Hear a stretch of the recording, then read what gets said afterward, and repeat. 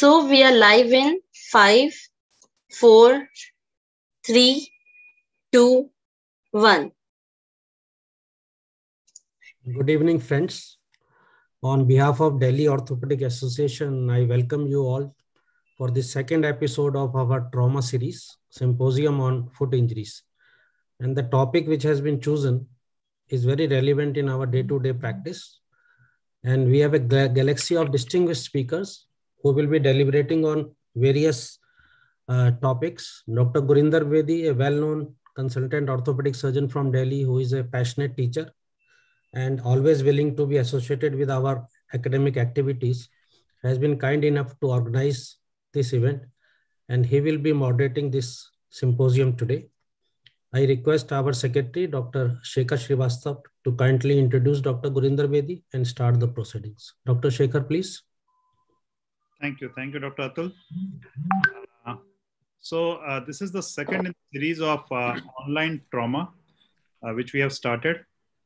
Now, this was necessitated because last month we had planned first quarterly meet, but because of again COVID, that got postponed, and we thought that the academic activity should go on. So this time, Dr. Gurinder Bedi has taken over the charge of arranging all the very eminent speakers for foot and ankle problems. Now, these are very common problems, and we face them in day-to-day activity, in our day-to-day practice. And Gurinder is known to bring out the finer points of managing these injuries. And I'm sure that we won't be disappointed today because he's being helped by all these great speakers. Gurinder, as you know, is a head of the department and director of orthopedics at Fortis Vasant Kunj. And I think he will introduce all the speakers and will carry on the proceedings. So over to you, Gurinder. Thank you. And thank you so much, Atul, Ravi, Shekhar. It's great. And thank you so much for allowing me to put up this program, and really appreciate all that help that you guys have always put in behind this. I think it's really, really wonderful that you've taken this opportunity to organize this symposium. And, you know, I mean, at the end of the day, foot and ankle is like everybody's bread and butter. Everybody sees them day in, day out, whether it's a ligament injury or bony injury. And I think it's very important that we sort of, get the finer points of this going. I know most of the people sort of do foot and ankle trauma, and I'm sure they're much, much bigger experts than many of us. But I think it's still worthwhile giving a podium on which people come together, they discuss, and actually everybody takes home a few points. I think the format is absolutely wonderfully done, and very, very happy that we got a lot of help from so many eminent people about coming together for this. The enthusiasm is actually mind-boggling. There is nobody who says no. You just offer it to them. They say, "Look, I'll do it," kind of stuff. So we'll hopefully have a lot of case-based discussions which happen in this meeting. We obviously have the very eminent people like Kamal Durega, who you all know. Ravi Sahuta is there. Vivek Trikha is there. Abhishek Jain. Ankit is there with us. So they all have sort of, huge amount of experience, and I'm sure it will really help getting it together on one forum. It's a very, very case-based kind of a thing, and we will hopefully skip around things, but there will be a lesson coming from everything that we show. Hopefully. I've actually asked Dr. Manoj not to sort of present today, mainly because we ran short on time. My previous mentor and colleague whom I did a fellowship with, Roger Atkins, has also joined us. So I think some of you might have know him. So all the extended lateral approach, the anatomy of the sudal nerve, he has somewhere about, just on the calcaneum, he would have somewhere about 12 articles in the journal. So you can have a check on PubMed about this. He's into other things as well. But we'll first start off with Ankit. Hopefully it'll be a quick discussion, and then the questions. I think, Shekhar, am I right that they can be posted on the chat box, Ravi? Is that the way we want to make it work? Yeah, sir. Yeah. Okay. Ankit. Good evening, everyone. I start today's proceedings with the discussion of metatarsal leg fractures. They are simple injuries. They are common injuries, but enigmatic both to a foot and ankle surgeon and a general orthopedic surgeon alike. And these injuries occur either from direct falls, which result in high velocity trauma, or they can result in a twisting injury of the forefoot when the hind foot or the leg is relatively flexed. So the metatarsals can be divided into, I think one of the mics need to be muted. I think the host can mute everyone. So yeah, as I continue, the metatarsal fractures can be grouped into medial column, central column, and the lateral column, which has been described by Meyerson et al. And I mostly discuss of the central column because the lateral column will be dealt by Dr. Abhishek Jain. And medial column injuries or the first metatarsal fractures are common in pediatric age groups in children less than 4 years of age, and they need little discussion in themselves. So most metatarsal neck fractures can be successfully managed non-operatively in a cast boot, which requires 4 to 6 weeks of a cast boot, and which weight bearing can begin from day one itself. But there are certain fractures which are more than 50% translated or angulated more than 20 degrees. And when there is involvement of 2 or more metatarsals, which needs to be managed surgically. And why is that? It is because there is a propensity for the distal fragment to angulate, because the flexor tendons tend to pull the fragment more proximally, as well as in a plantar flexion that leads to a disturbance of the metatarsal cascade, which can lead to post-traumatic metatarsalgia and also can lead to plantar keratosis over time. As in this case, when these neck fractures malunite, they cause significant post-traumatic metatarsalgia and which can lead to plantar keratosis as well. Various techniques have been described for reduction and fixation of these fractures over the years, and people have plated these fractures. They have screwed these fractures with relatively poor outcomes due to a lot of factors like peri-implant fractures, difficulty in soft tissue management, and frustrating intraoperative steps in handling the small metatarsal head fragment. And intrafocal pinning is another method that has been described in literature, occasionally in the form of case reports. But most literature talks of an antegrade fixation of the metatarsal neck using pre-bent K-wires or thin elastic nails, which is considered the gold standard fixation. So this technique is basically based on a insertion of a pre-bent K-wire or a thin elastic nail proximally, which ends up from the proximal shaft into the neck, into the head. And when this bent K-wire or an elastic nail is twisted with the T-handle, this leads to a reduction of the metatarsal head. And this wire can be further hammered in to stabilize this reduction. So this is a fracture that I operated a few years back, multiple metatarsal neck fractures. And the bent K-wire was inserted from the proximal end. And when the wire is bent, when the wire is twisted, the reduction is achieved. And the reduction is further stabilized by hammering it in the last step. But there are technical challenges to this technique. Certain times the bones are osteoporotic.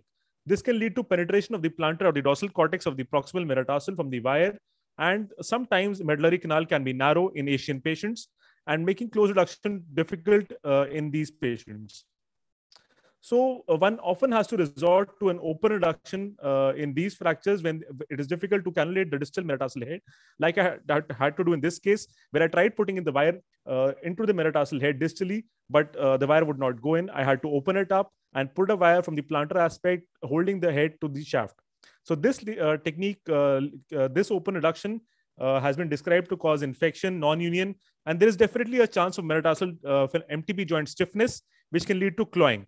And in certain scenarios, when the head is shattered, like here in an open fracture where the 5th metatarsal head is shattered, it is difficult to get this reduction by inserting a wire, and one has to resort to open reduction and pinning of the fragments from the plantar side.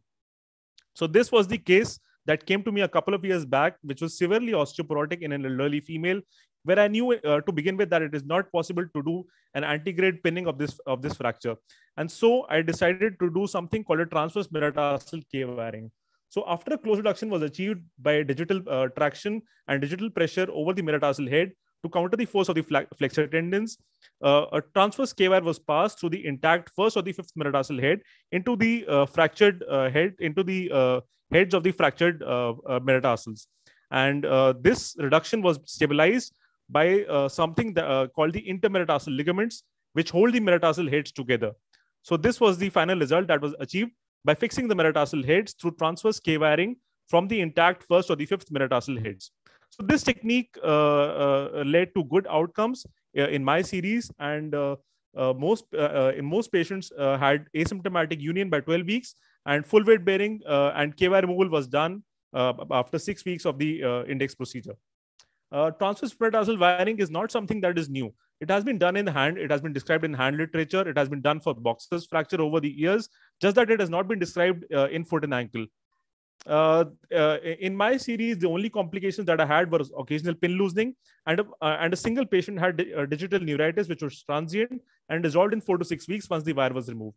There was no other complication, no loss of reduction, and full weight bearing was achieved in 6 to 8 weeks in all my patients. And 12 weeks, at 12 weeks, all patients had radiographic union. So I believe that the indications of this technique is in osteoporosis, in patients who have a narrow canal, in patients with severe soft tissue compromise, in a failed antegrade pinning, which has failed intraoperatively, and patients or surgeons which have limited surgical experience or expertise or equipment in their setups. And we went on to publish this technique. We published it a couple of years back in the Indian Journal of Orthopaedics, where we described this technique to be simple, to be taking a much lesser intraoperative time, and at the same time, this technique could be done in patients who had an intraoperative failure, or is an alternative to the gold standard technique, which is the antegrade intramedullary pinning and elastic nailing, which remains gold standard for fixing metatarsal neck fractures. But a comparative study, the technique that I have described paves way for future comparison with transverse metatarsal K wiring as well. And I thank you for your patient hearing. Thank you.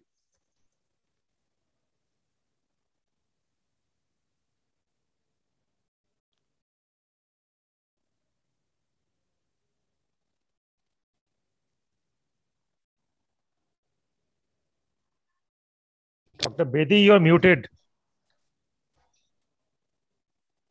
Dr. Bedi, you are muted.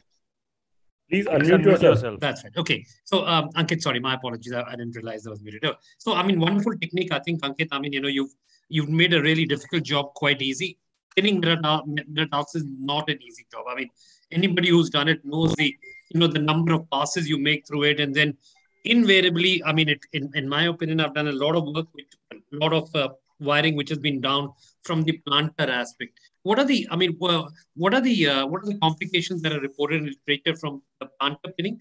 Do you normally get a sort of clawing kind of a thing? Which so in most of my patients, I have not had any non-unions in these fractures or infections, even though it is described in literature. The only thing that I've had is clawing, which requires some amount of physiotherapy, physical therapy, stretching, and maybe Buden sprints later on to get it corrected. Clawing and MTV stiffness is something that is fairly common. And, one impales the flexor tendon once one enters to the plantar aspect. There is invariably impalement of the flexor tendon when one does it. Okay. Guys, any questions at all? Anybody would like to ask Ankit? There's never any need to put a sort of, one above, one below and connect it with a JES or something. That's never any. So, yeah, I think we'll all agree that, anybody who's actually been using a JES for a clubfoot knows that you can't get through more than 3 at one stage. So you can get 3 from this side, or you can get about 2 or maximum 3. I think, is that your experience as well? So my JES fixator I would reserve it only for open fractures or fractures which are mostly involving not the central compartment, but the the medial or the lateral the columns. So in those fractures, they require column length restoration, which can be done with a JES fixator. In central metatarsal fractures, it is not so much the column length that is required to be restored. It is something. It is just that one tries to prevent metatarsalgia. One tries to prevent malunion in these injuries, and JES fixator would not work so well in the central column as it would possibly in the either of the peripheral columns.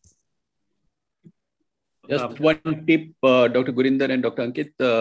What we do is exactly what Ankit described, but I actually cut off the tip of the K wire and make it blunt because in osteoporotic it is easy to pass, and then you can pass 1 or 2 or 3 wires instead of just passing 1 wire, and it doesn't enter the disc or pass through the head of the metatarsals. It gives a good stability, and you just stock the canal, especially in osteoporotic elderly women or patients. I agree, sir. That continues to be the gold standard method. I try to put in antegrade pins as much as possible. It is just that in cases where I feel that it may not be really successful, and in osteoporotic people with narrow canal, I would rather go with transverse metatarsal K-wiring straight away rather than. Absolutely. Yeah. Ankit, very quickly, the entry point on the metatarsal, if you're going from the base, do you come from the top or do you come from the side when you make an entry hole? So I would mostly make it dorsolateral. I would not, put it on one side, not exactly dorsal, not exactly lateral. I would put it slightly dorsolateral. Okay. If it's okay, I'll just do this small little thing. I mean, we just thought that midfoot may have not been covered, although now I realize that Kamal is also doing a little bit of it. So I'm just going to, I think the problem is you can get so myopic because when you attend so many meetings and all, you think this frank is sort of, that common. It's sounding commoner than a Jones fracture now by the number of meetings, because every meeting has a Lisfranc lecture kind of stuff. So maybe it was my error, but fortunately my colleague sort of pointed it out that I think we still need to do something about Lisfranc injuries as well. So I think Lisfranc, one thing which is very, very useful has been the number of meetings we've had, especially with foot and ankle. And one thing that has come out through is we've discussed Lisfranc very, very well. And I can tell you it's made a big dent on my practice, because at one time we would see so many Lisfrancs neglected being posted, but we hardly ever actually see Lisfrancs coming, or very, very few Lisfrancs coming. So one big thing that has happened is the recognition. It's everybody now picks up, well, not everybody, but a lot of people now pick it up. So the neglected cases are less. The other thing is we know so much more because so much have been published on it. And what has really happened is the implants have got much, much better, and we understand the protocols. By implants, I mean, initially we were just putting screws all over. This is one of our cases only. But I think, the use of plates has actually made a sea of a difference in terms of what we do. And I would be, I think I would be the right one to say that we have actually switched a lot to plates compared to screws. Lots of reasons for that, why we think it might be better. But again, I'm not saying anything wrong with screws, but plates seem to be, for me, the way to go. So the philosophy of treatment, I think, is fairly well understood. The medial column, which we all know, is a stiff column. You need to give it stability. The lateral column needs to be aligned but allowed to move. You need to restore your anatomies in terms of the alignment, the orientation, and all. You need to understand the difference between medial and lateral column. I'm not going to go into the details. Open reduction presently is a gold standard. So even though you think, look, I've really got it right, I don't need to do it, it's still worthwhile making an incision for doing it. Normally, for a full-blown Lisfranc, you need two incision technique is ideal. I've never actually done a 3-incision technique till now. The first one is between the 1 and 2 metatarsals, and the next one is over the 4th, or between the 4th and the 5th metatarsal. Needless to say, everybody is now sort of fixing it rigidly on the medial column, flexibly on the lateral column. I've tried to go with the idea that all of you are fairly versed with the management of this, so I'm not going to go into the basics of this. The controversies which come is things like whether you should fuse, whether you should just leave a load. The problem came when the South African surgeon printed this publication in which he discussed that the fusions were actually doing better. I think not everybody is doing complete fusions, at least even now. I think it's a mixture of things. So there are horses for courses, so people can be different. But screws across the joint, I have a slight amount of hesitation, especially if you really believe that I want to go in and take out the implant. Much better, the articular cartilage is not huge. Much better than to not destroy the articular cartilage, but put a plate across, which can be removed. I know most people don't end up removing it. So here's a quick example. There's a 36-year-old man. Most of them are motorcyclists. I think, as most of you will see, he's on a motorcycle. He's wearing slippers like most people do. And he comes across from this, and this is the injury that he's got. It's a slightly more complex injury, but I'm really wanting to focus much more on the Lisfranc element. So you can see the amount of comminution out there on especially at the base of the second, base of the third. I know there is a navicular fracture. The cuboid also seems shattered. What I would like to talk about is the fact that, the comminution is the biggest issue that you used to get.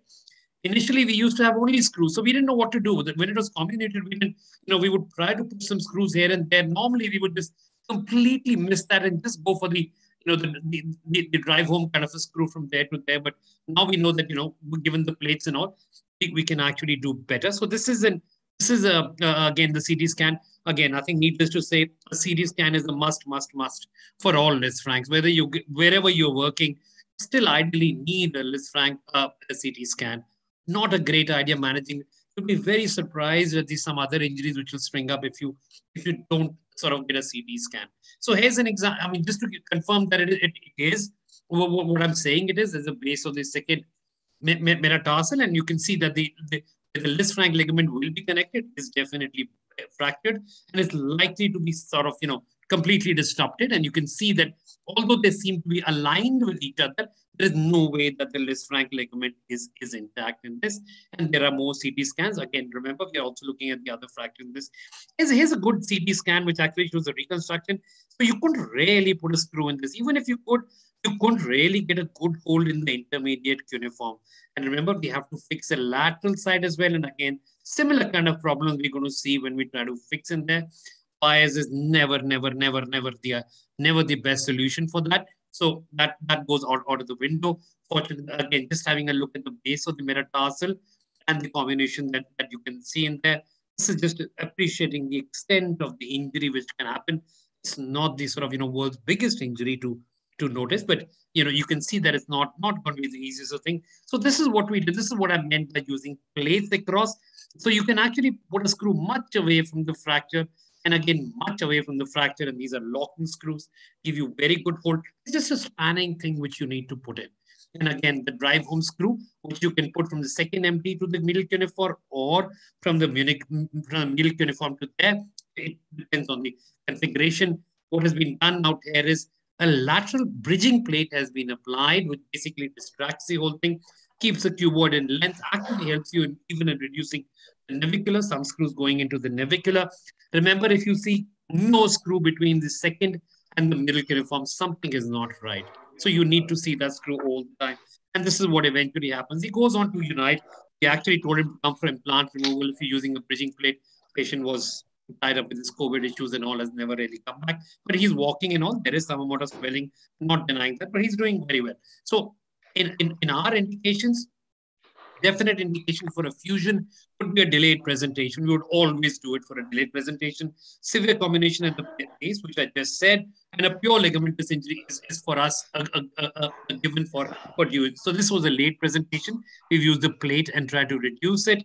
And that's what it fuses quite well. There isn't much. You just need to scrape the surfaces and normally fuses quite well. So here's another example of a delayed presentation. Again, this lady had a Lisfranc injury, which was ignored, neglected, whichever way you look at it. And you can see that the second MT is riding dorsally, and that needs to be put back. She's actually already developing arthritis at the base of the second MT, and this was mainly because the instability which was there, which was obviously confirmed on the MRI scan. So this is a fairly common thing. If you leave a Lisfranc alone, is the base of the second MT because of the abnormal movement which happens there. Just the MRI scans which confirm it. And this is again another pattern of using a plate. The plate for fusion. This is a given for us. If you're going to present late, that you're going to get something like this kind of a plate. There are Indian makes, there are open makes. Would you actually ever do it percutaneous if it looked very good? Is a CT scan which shows an obvious Lisfranc kind of an injury. No points for diagnosing that. It wasn't one of our cases. I just saw it as a second request from somebody. So he's used these AccuTrack screws, which are brilliant screws. There isn't a huge amount of hold which he's managed to get. I have actually avoided doing percutaneous fixations in these fractures. I really want to visualize it. I know people are good enough to actually do it without that. My personal suggestion is this screw eventually broke, but it seems to have worked for this patient. But my personal take on this is I would much rather go with the open reduction. So the essence is you need to diagnose it early. If the patient has too much of swelling but a completely disrupted foot, please try to pin it with something, because the swelling doesn't come down for a good 3 weeks if you leave it dislocated. So even if you think, look, I can't do an open reduction, please try to pin it in place. Then you need to think about your implants. For me, the plate is becoming the go-to. You need to protect the repair, irrespective of the best plate that you use. You need somewhere about 6 weeks in a plaster and at least another 6 weeks with an arch, if not a modified arch into it. The rehab is really long. The foot stiffness doesn't go for a very, very long time. So you need to protect it. So don't get into a mess with it in between. So it's can be a big problem in spite of the fact that you've actually done a very, very good job. But I can tell you the plate is a big decision change maker for us. So I mean, I think just like all of you, we've done a few, and I think we're getting better at doing this. I'm just going to leave my screen so Roger can pick on the screen if he can start his screen share, and I'll take any questions.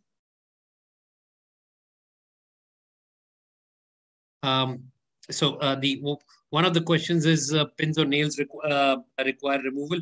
Vijay, is that for the metatarsal or for the Lisfranc?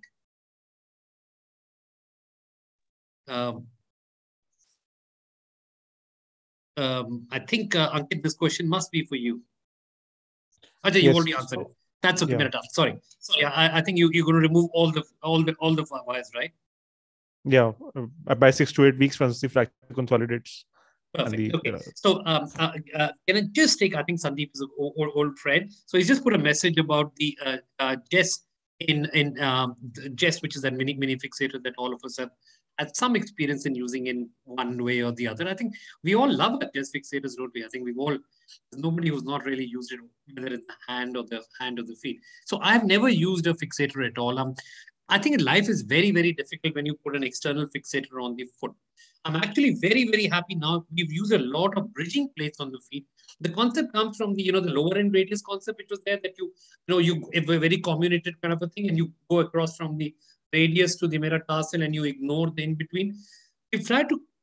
I'm sure I'm not the original one for this, but we've tried to bridge it, especially for the navicular and the cuboid fractures.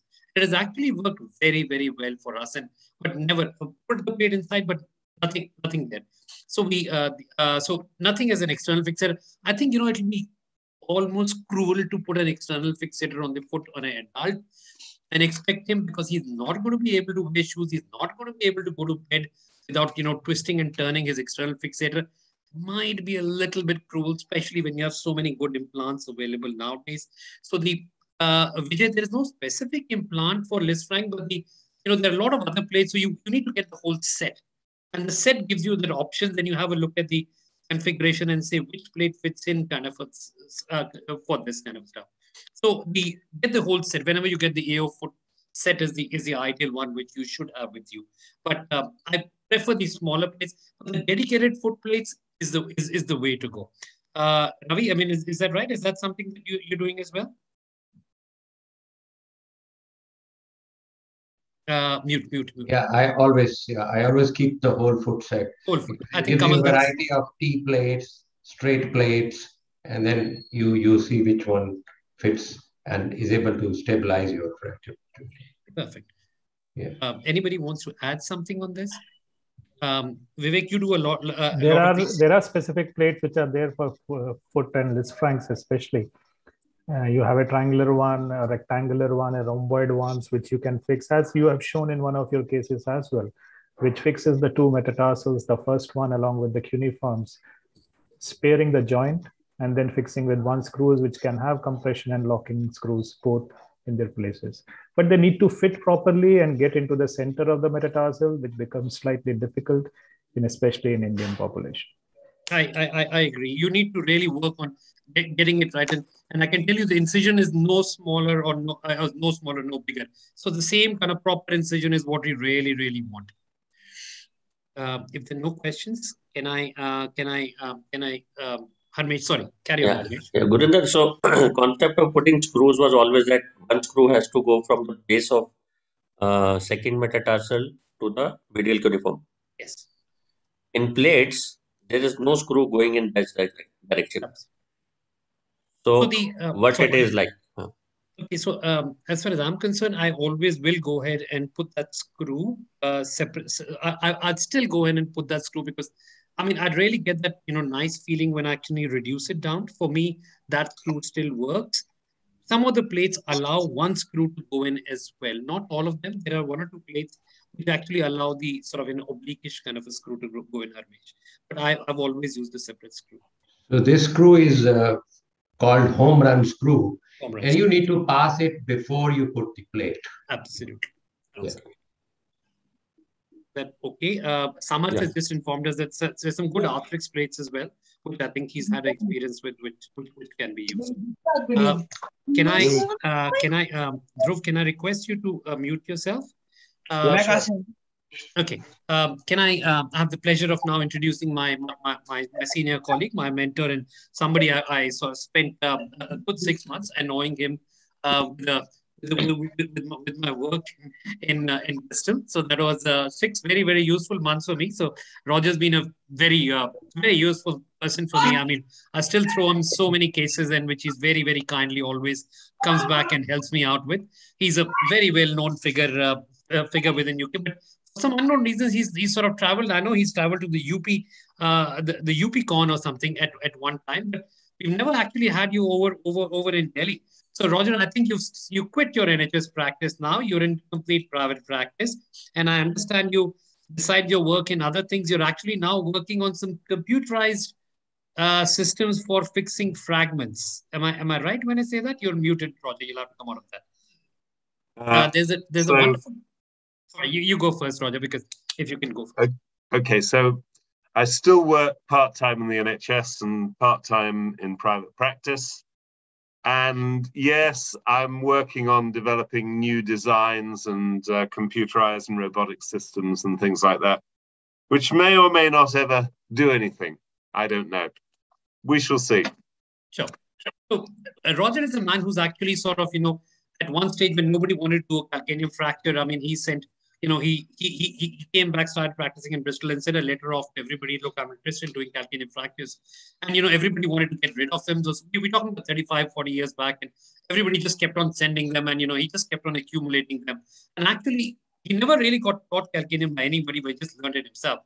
Then he went on to write a lot of articles about this, starting from the extended approach to the anatomy of the sural nerve to the different patterns of fracture. And he came out with his own classification as well, which is actually printed in the journal as well. He has been doing the injured foot course, which is now called as the AO Masters course on foot injuries for, I don't know, I think I helped you out with about 4 of them. So it must have been somewhere about a dozen of them you've done all by yourself. It was only being done in Bristol at that time. I don't know what the status is now. Roger, can I ask you for your talk on calcaneum fractures? It's everything you've done. How you got to concise it in that 30 minutes? We're not giving you any input. I will do my best. Assuming that Zoom will work for us. Let's see. So, is that working? Can you see? Awesome. Yes. You got it. Okay. So let's begin by saying thank you very much for Dr. Bedi, Gurinder, for inviting me to give this talk. And let's go back to a very long time ago. In 1980, I was a casualty officer, a junior SHO, the John Radcliffe Hospital, and I saw a 38-year-old manual worker who fell at work. He broke one calcaneum. And I can remember John Cocking, who was then the senior trauma surgeon in Oxford, saying, well, that's the end of that. He will never work again. And he didn't ever work again. So if we go back to 1916 and 1917, the greats of surgery knew that a calcaneal fracture was the end of your career. You would never work again. So let's fast forward. In 2017, a 37-year-old circus artist, she was somebody who worked on trapezes and did all sorts of tumbling and things, fell from her trapeze 14 feet, and these are her 2 feet. And she decided to travel to see me, which was a long way to come. And I treated her somewhat differently. And those are the 2 calcaneal fractures after internal fixation and recovery and healing at about 6 months. And her outcome is that she is completely asymptomatic. She has full joint movement. She's returned to work at a circus without limit. And the only problem she gets is these 2 screws here are a little bit prominent, but she refused to have them removed. And this talk then, and this is Gurinder's kind poster about me, this talk is how we got from a situation where a calcaneal fracture was the end of your career to how we got to the point where in appropriate individuals, you can get a normal outcome from a calcaneal fracture. So these are the things I'm going to talk about: what the fracture is, how you can think of approaching it, the surgery, the plates you can use, and does it work? So let's start with the nature of the fracture. So the problem with the calcaneum is it is not a nice regular bone. It doesn't look like a dog's bonio, a dog's biscuit. And so the actual nature of the fracture is very poorly understood. And therefore, it's very difficult to get to grips with how you might go about fixing it. So let's start by talking about the nature of the fracture. And these are three views of a calcaneum. This is from the superior view, this is from the medial view, and this is from the lateral view. So, standard calcaneal fracture will occur when you hit the ground from about 6 to 8 feet. And the first thing that happens is called the primary fracture line, and it goes like that. It divides the calcaneum essentially in the sagittal plane, leaving a large medial fragment, a medial fragment and a lateral fragment. Now, that fracture exists, and we need to look at it for a moment. But first of all, we need to consider the other fracture lines that occur. And the next two fracture lines always occur together. The coronal fracture line splits the calcaneum like that, and usually goes right across medially. The secondary fracture line goes round the back behind the posterior facet. Normally, it goes just behind the posterior facet, but in about 30%, it goes right round the back. And that is what a calcaneal fracture is. So there are 5 fragments which are named.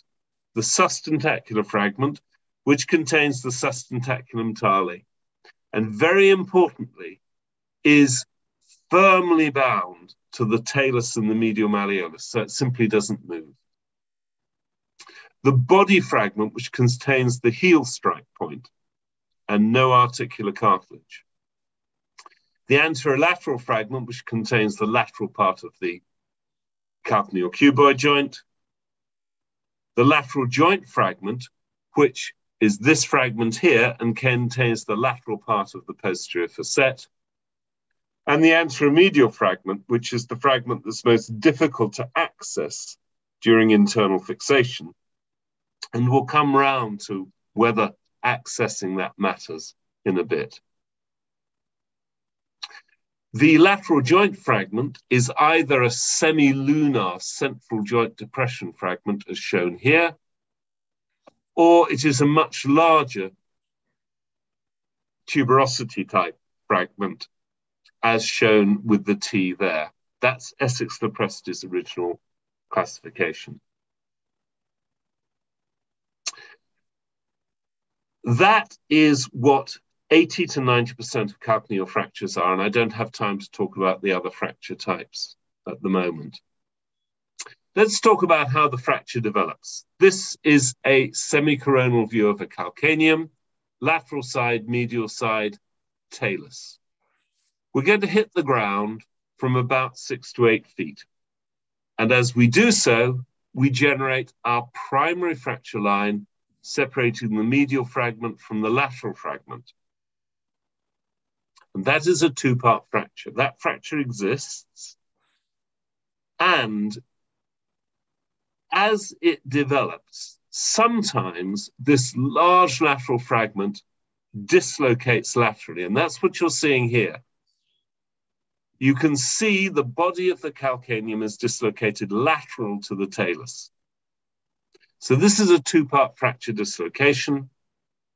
And you can see there's a fracture of the fibula, which has occurred as the body of the calcaneum hits the fibula. And you can see that it subluxes the ankle joint. Now, the problem with this injury is that it occurs following very minor trauma. It's not very common, and this is an example. So here you see the ankle subluxation, the fracture of the lateral malleolus. And that leads the casualty officer to just think this is a simple lateral malleolar fracture. You can also see the dislocated body of the calcaneum. And on the lateral view, if you're careful, you can see that something's seriously wrong, but actually Bowler's angle looks normal. So these are often managed conservatively. Treated operatively, you can see that we've now restored anatomy. If you leave this conservatively treated, what happens is the patient gets better for about 2 months. They then gradually, inexorably get worse until eventually the midfoot turns inside out and all you can do is a triple fusion.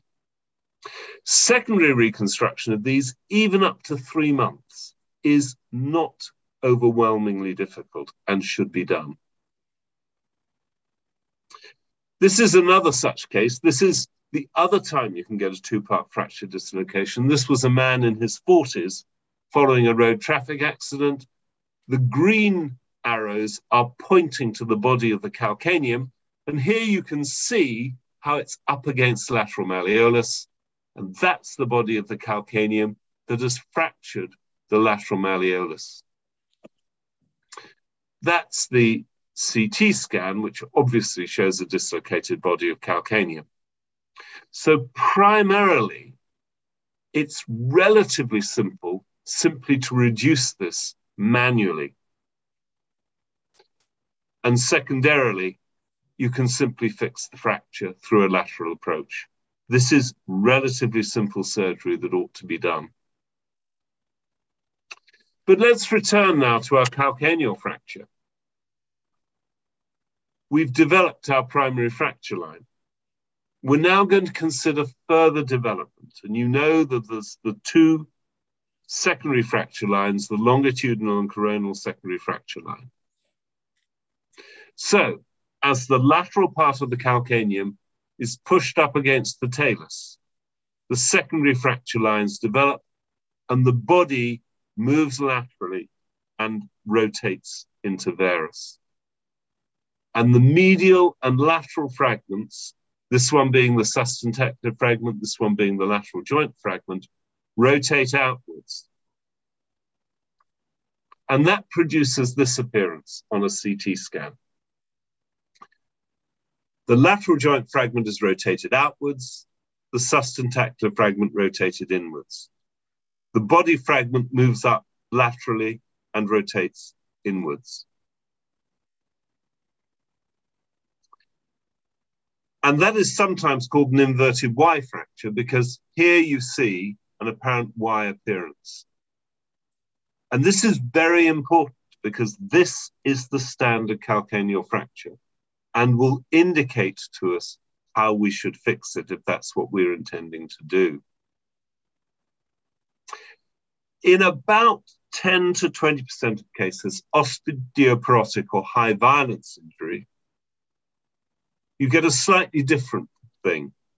The lateral wall remains intact and the lateral joint fragment is depressed downwards. And that produces this appearance with a truly depressed lateral joint fragment. And these will do very badly if treated conservatively. Importantly, the lateral wall is part of the body fragment. So when you go in from the lateral side, you meet a solid wall of calcaneum. And you have to realize that that has to be formally osteotomized to get to the lateral joint fragment. Radiographic assessment, CT scan with reconstruction and plain X-rays will tell you everything you need to know. Now, I'm now going to go on to soft tissue problems, and Dr. Bedi asked me to stop from time to time to invite questions. So I'll stop there and invite any of you who want to ask questions on what I've said so far to ask any questions, assuming that is I can work out how to do this on Zoom, and then we'll move on when you're all happy. Okay? So are there any questions so far? Sorry? No, I think, guys, anybody wants to butt in with right now? Anything? Or should we just let Prof carry on? Carry on. Let's go. Okay, I shall just carry on. So the soft tissue problems are sural nerve damage and wound breakdown. Now, today, it is very easy to forget that when I started fixing calcaneal fractures, and I can still remember, and Gurinder will no doubt know to whom I'm referring, when I was in the middle of fixing a calcaneal fracture, a very senior knee surgeon walked into my theatre, looked over my shoulder and said, "Roger, you are going to be struck off shortly after this patient has his amputation for intractable infection." And the point was that in those days, and we're now talking 1990, calcaneal fracture fixation was condemned because of wound breakdown. And that's the sort of thing that happened over and over again. And of course, that is likely to be an amputation. These days, we can salvage it with a plastic surgical free flap.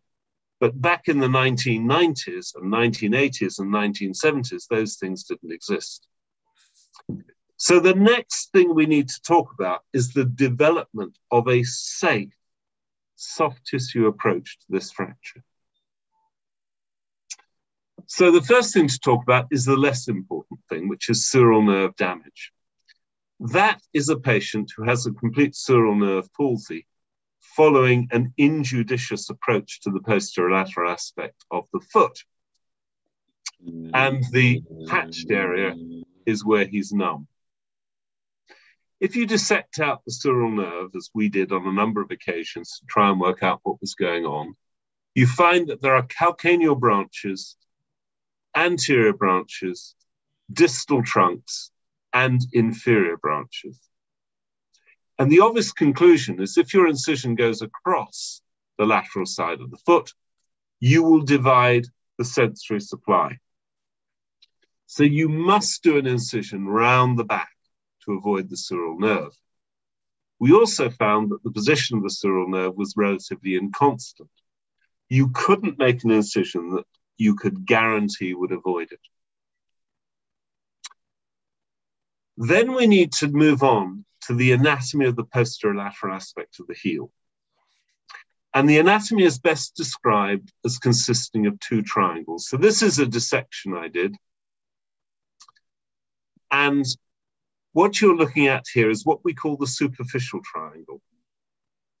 This lies broadly in the sagittal plane, and posteriorly it's bounded by the Achilles tendon and soleus, anteriorly by the peroneal tendons, and inferiorly by the superior border of the calcaneum. If you enter that triangle and turn 90 degrees forwards, you come to the deep triangle, which is bounded laterally by the peronee here, medially by flexor hallucis longus, and inferiorly by the calcaneus. And those triangles contain two very important structures. The sural nerve we've already talked about, and that's the sural nerve there, which for the purposes of this illustration has been divided and turned down. And that's been done to illustrate this, which is the posterior peroneal artery. That artery is the arterial supply to the lateral border of the foot. That's the sural nerve, and if you put the sural nerve back where it belongs, the sural nerve crosses the posterior peroneal artery at the level of the superior border of the calcaneum. So if you identify the sural nerve, you will have divided the posterior peroneal artery. Now, this is a diagram from a book by a guy called Salmon in 1956. And what he did was to dissect out the cutaneous angiosomes of the limb. And this is the posterior peroneal cutaneous angiosome. And the arrows are where there are anastomoses between the cutaneous angiosomes. And you can see there are no arrows here and there are no arrows here. And the point is that the posterior peroneal artery is an end artery without anastomoses. And so if you are going to explore this area, particularly in a traumatized limb, you must dissect out that cutaneous angiosome. Otherwise, your wounds will break down. So this is from the Orthopaedic Knowledge Update some years ago, foot and ankle, and this is the wrong incision. And I can explain where that incision came from, but I don't particularly have time. What we're going to do is a much more radical incision, and it's shown there. The key thing is this level, it is at the corner between the lateral border of the foot and the inferior border of the foot. The corner between the sole of the foot, so literally the lateral edge of the callus, and the vertical tissue on the lateral side of the foot. It is well below the bruising. Posteriorly, it goes into the midline to avoid the sural nerve. And if you do that incision, and there it is shown, it is very radical. In a trauma case, I split the short abductor of the hindfoot. And that incision, done properly, heals very well. And we'll come back to that in a minute when we're discussing the outcome of calcaneal fracture fixation at the very end.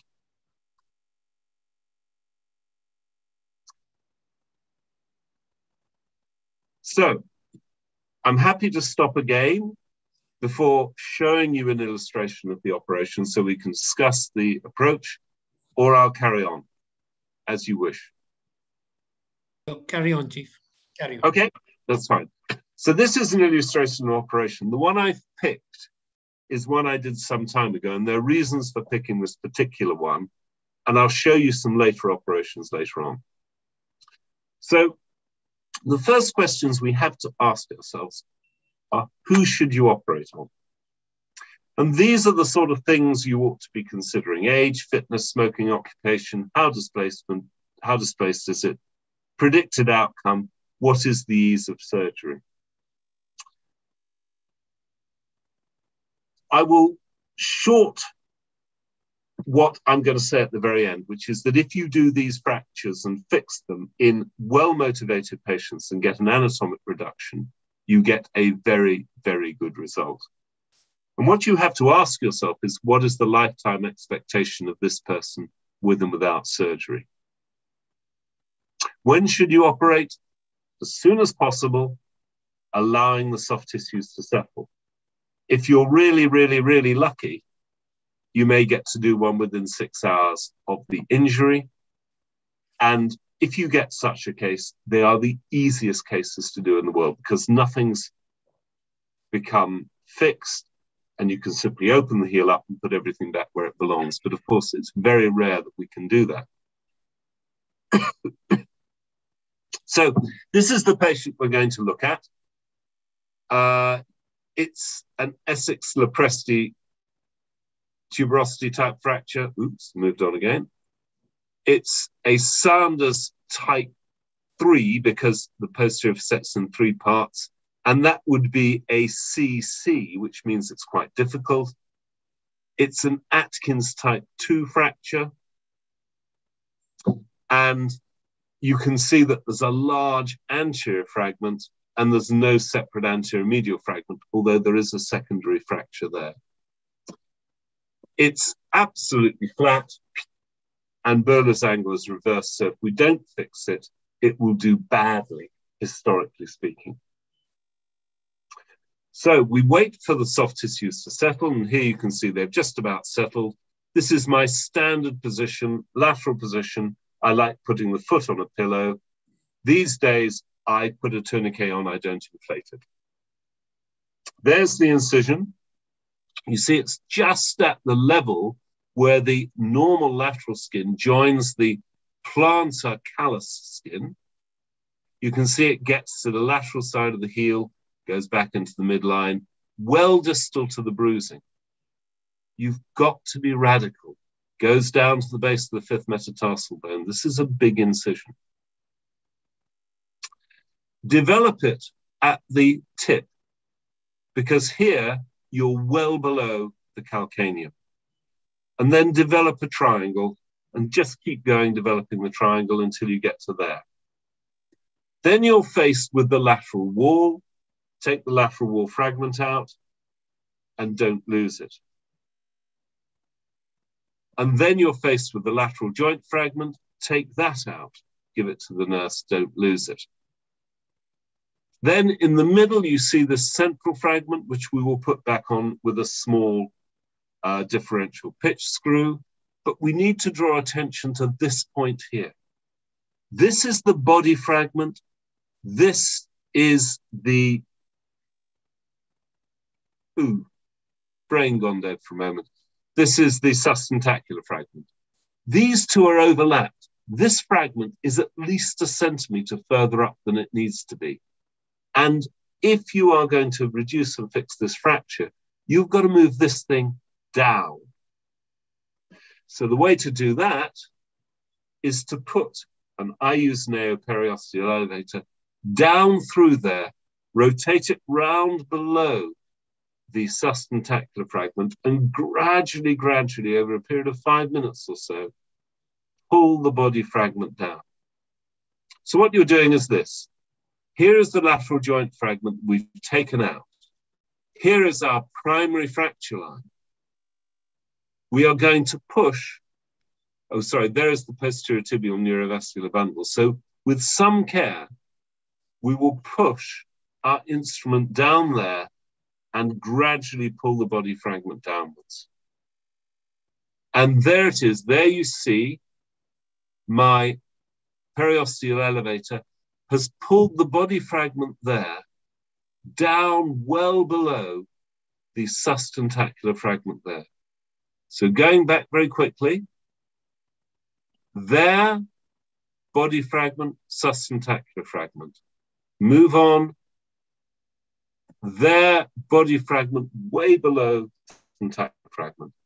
And there we're putting the intermediate fragment back on. This is subtalar joint. And then you simply put everything back on and fix the fracture. This is obviously an old plate, and I deliberately included this one, and I'll show you why in a moment. And that's the preoperative view, and these are postoperative views, anatomic reduction. Provided the patient is well motivated, he will do very well indeed. Just draw your attention to a moment. The anterior fixation. There are no screws into the anterior fragment. The screws are into the sustentacular fragment. And that plus that two-hole plate used as a buttress will stabilize the front of this calcaneum, but not perfectly. A small digression, most compound fractures have a medial compound wound, which is due to the sustentacular fragment displacing and moving through the medial side. They are very well treated. There's an example, sustentacular fragment going through the medial side of the foot. They're very well treated by open reduction internal fixation, as I've just indicated. This is a totally different beast. This is a fracture dislocation of the hindfoot with compound injuries, often in the plantar aspect, sometimes anterolaterally. These injuries do best if you restore the shape of the foot, but that's a talk for another time. Now, I'm happy to stop or move on. My next subject is going to be which plate should you use. If you've got questions now, or if you want to ask questions at the end, it's entirely up to you. Let's keep going. Okay, which plate? So this was the first plate that really worked for calcaneal fractures. And some of you may think this is historic, but it's still on the AO set, and it's still a jolly good plate. If you're dealing with one of these fractures, which is 80% of calcaneal fractures, what I'm calling the inverted Y, this works brilliantly because once you reduce the body fragment onto the sustentacular fragment, you want the body fragment just to slide upwards slightly against the body of bone that's produced by the lateral joint fragment and sustentacular fragment which have been fixed. And these non-locking screws allow that to happen. So use this plate and the back of the calcaneum unites very quickly. But I've deliberately chosen this one. Look at the front here. This is not properly reduced. And the problem with this plate is that it does not allow you adequately to address the front of the calcaneum. Now, it will be a talk for another time to make the point that actually, although we've got a malreduced calcaneal cuboid joint, that does not actually hugely affect the function of the foot. But that's not a talk for today. So this is one of the patients I showed you earlier. This is using a modern 2.7 Newton locking plate. This is not an inverted Y fracture. This is a highly unstable fracture, so we need locking screws all the way around there. This is a lady. She's not that large, so I'm going to use 2.7 millimeter screws. So this is a 2.7 millimeter locking plate, which has numerous screw options. You've then got to decide whether locking or non-locking, and I will show you in a minute some non-locking options in a modern plate. Do you like stainless steel or titanium?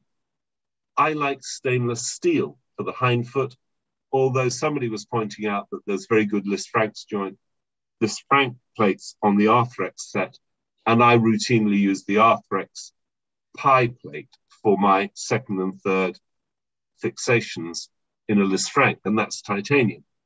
But for this, I prefer stainless steel. So there's a 2.7 locking plate. Here is a much bigger patient, and I've used a 3.5 locking plate, so that I've got good locking options for the anterior part, but these screws you can see are not locking screws, because I want that inverted Y configuration posteriorly to collapse just a little bit to encourage healing. So those are the issues for which plate you should use. That brings us at does it work? And since you've not asked questions so far, I'll just move straight on. The historic series all said calcaneal fracture fixation works. And then the Canadian multi-center study came out, and their headline figure was open reduction internal fixation is no better than non-operative treatment. But I just want you to look at this slide. I am not interested in studying throwing a plate at a calcaneum and failing to reduce it. This study actually demonstrated that if you reduce your fracture anatomically, they do better than if you don't fix them. It also demonstrated that if you fix them and fix them badly, they don't do any worse than non-operative treatment. So if you take that study properly, and if you are capable of reducing the fracture anatomically, that study supports open reduction and internal fixation. Which brings us on to this ghastly study.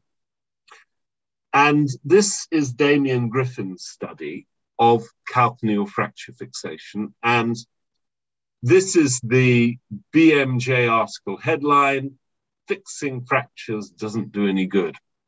This is a very, very, very odd study. It's a very odd study because of the philosophy behind it. And the philosophy behind it is this. We know that there are some calcaneal fractures that everybody would fix. If you've got a totally displaced calcaneum, nobody in their right mind, if it's dislocated, would think of leaving it alone. On the other hand, on the other end of the scale, there are a number of fractures that nobody would think of fixing, a totally undisplaced calcaneal fracture. And that means that somewhere in the middle, there must be some fractures that we just don't know whether we should fix or not.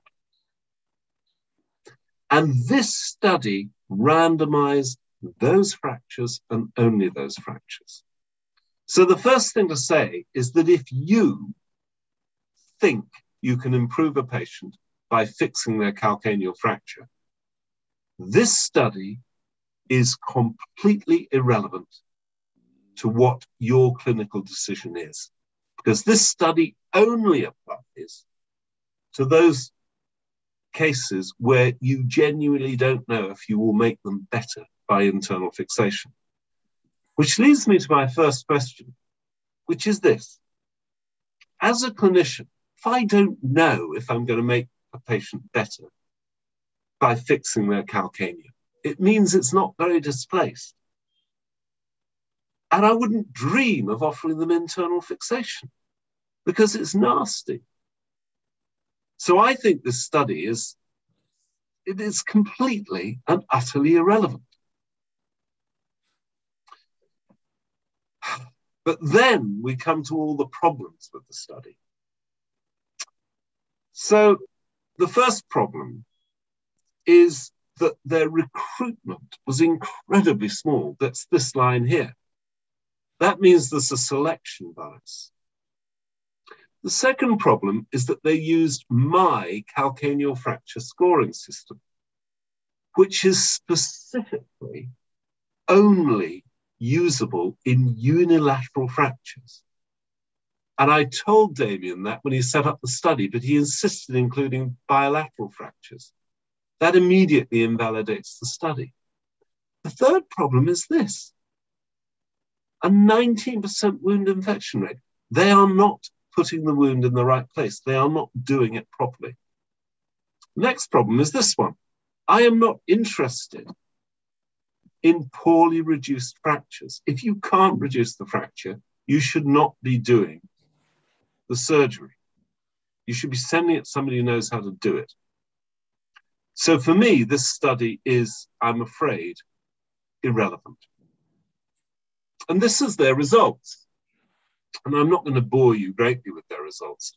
But what they actually did was to demonstrate that they could not improve the outcome above Astley, Cooper, and Cotton. So I'm just going to put my patient onto this study, the patient I showed you at the beginning, the surgeon artiste, the circus artiste. Those are her results. That's how well she did. So I would go to the very end of this study where they actually admit that it's possible that somebody who knew how to fix the fracture would get a better result.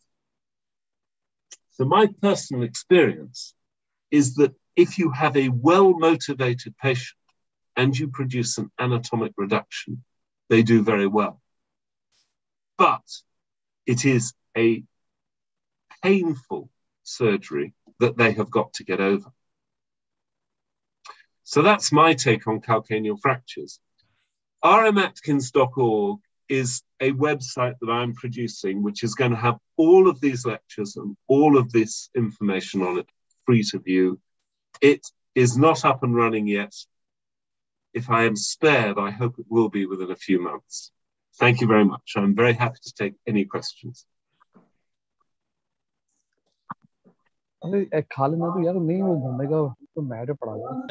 Guys, you can faculty out here can ask the questions, or we can get the other people to ask questions. Roger, have you not shifted to the sinus tarsi approach at all? So I didn't have time to talk about the sinus tarsi approach. Yes, I do use it. So the sinus tarsi approach is ideal for anterior fractures of the calcaneum. And those fractures I really include as part of Chopin joint injuries. And you showed a combined Chopin and a Sprague joint injury, which you dealt with very well indeed. The problem with the sinus tarsi approach is that if you're going to reduce the body fragment, you've got to use an external fixator to pull it down out of the way. If you've got a simple Sanders type 2, i.e. the posterior facet is divided into two parts, and particularly if the fracture line in the posterior facet is not too medial, then you can reduce those fractures. You can use an external fixator to pull the body fragment down. You can then reduce you get a good view of the posterior facet. You can see that you reduced it. You can put a single screw across it. You can get very nicely to the anterolateral and anteromedial fragments, and then you can put one of the, as you probably know, Synths now design a sinus tarsi plate that you can put on. So I do use that approach. It is kinder for the patient. I can do an extended lateral approach to a calcaneum in somewhere in the region of 7 minutes. So I can fix a simple calcaneal fracture in under 40 minutes, top to bottom, without a tourniquet. If I'm fiddling around with the sinus tarsi approach, it takes me a heck of a lot longer, and I don't get as good a reduction. So that's where I am on that. I'll just ask a question which have been posted. What's your ideal patient for a non-operative treatment? Very, very quickly. Non-operative treatment would either be somebody with an undisplaced fracture, or would be somebody who is relatively old and unfit, or a smoker who intractably won't stop smoking. It comes down to this question: how are they going to do with and without internal fixation? So I've recently had to reconstruct a calcaneum on a 67-year-old man who was a chronic smoker, and he had pretty much a 2-part fracture dislocation. And he came back after 3 months after non-operative treatment. He was basically unable to walk. So I had to do an extended lateral approach and do a malunion reconstruction. The extended lateral approach broke down completely because he was an arteriopath. But it's fine, it's healing up, and 6 months later, it's nearly healed, conservative treatment. I would have much preferred that had been fixed primarily. It could have been approached through a sinus tarsi approach, if needs be, just to get the whole thing back roughly in place. Do I ever do primary intraoperative bone grafting? So the answer to that is, for the inverted Y-type fracture, never. For Malgen-type fractures, i.e. ones with true lateral joint depression, you end up with a big hole underneath the calcaneum. Usually I don't do it primarily, but I keep a careful eye on the patient. And sometimes they end up with a non-union, in which case I will go in at about 3 months, freshen it all up, take the plate out, fill the central bit with bone graft. I do not do primary bone grafting. If you've got a proper reduction, there is rarely anywhere to put bone graft. If you think you need to put a lot of bone graft in, you should consider that you have not got a decent reduction. Which CT scan is best to view the fracture pattern?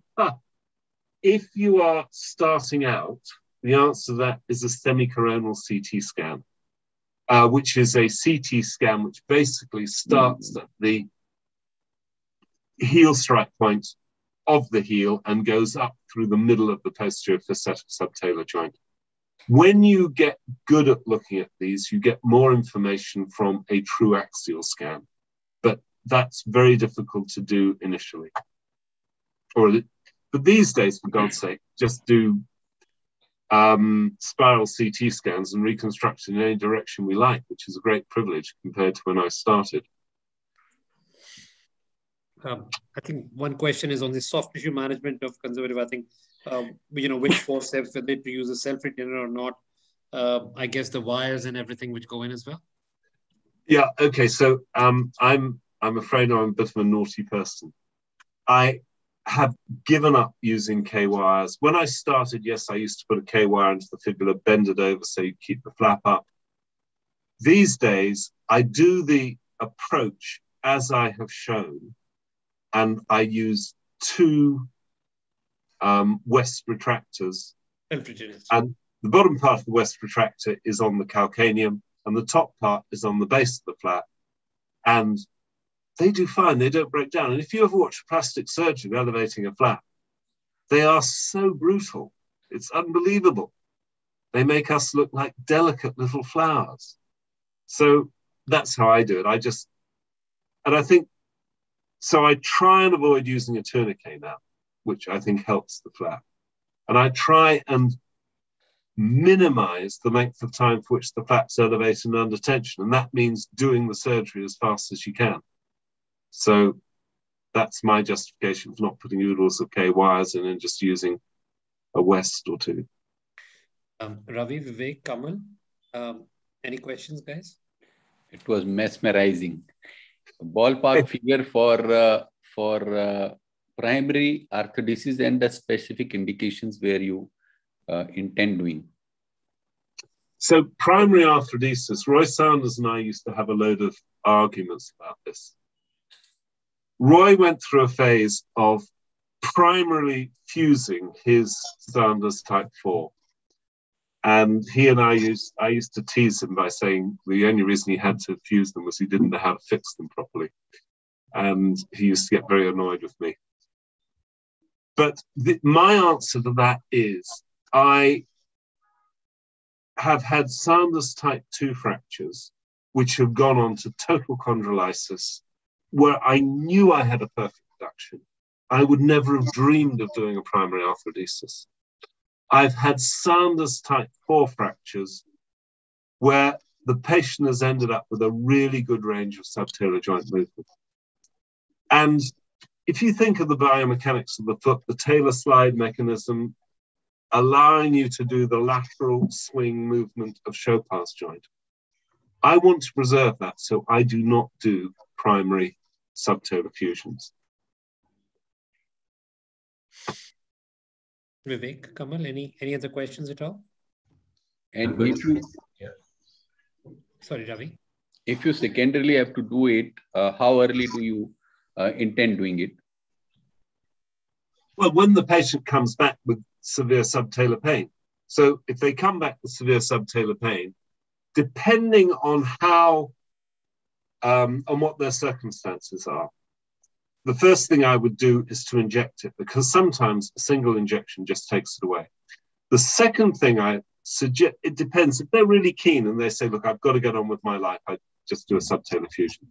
But if they are keen to have maximal foot function and will take the risk, I would take the plate out and debride the whole subtalar joint going round the back towards tibialis posterior, round the front into sinus tarsi.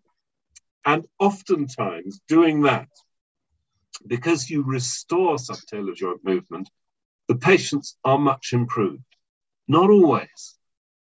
So it's up to them. If they come back at 6 months and say, I want to go down the route of trying to preserve subtalar joint movement, because if you have somebody who works on a farm, for instance, it's quite difficult for them to manage without subtalar joint movement. But if it's somebody who says, look, I have to have one operation to get me better, then I say, okay, we'll do a subtalar fusion. But if they say, look, I really want to try to preserve my foot, then I would go through the inject it, arthrolysis, and it's then up to them. Fair enough. Thank you. Can I thank you, Roger? I mean, that was absolutely wonderful. I mean, lots of old memories, but very, very enjoyable as always. I think, Roger, I think if you wanted, we'll be happy if you stay on, but I'm going to request now Kamal to take on his presentation. I think, you know, if DOA ever wants, I think Roger's presentation on, it's called Chaos. It's a computer-assisted deformity correction thing which was devised. It's actually a very, very interesting talk, and I've heard it before, but it's very interesting. If you wish to invite him for that one, that'll be good. There's a very interesting talk on malunited calcanean fractures. That is also very, very interesting. But I'll leave it to the organizers, whatever they wish. Kamal, can I request you to start with your talk, please? Yeah.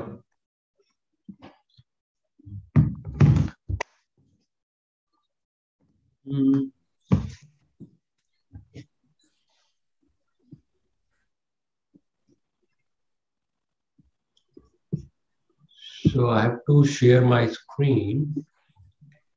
It's open, boss. You can share. You have to unshare first, then only I'll be able to. Roger, somebody has to unshare. That's why I'm not able to share.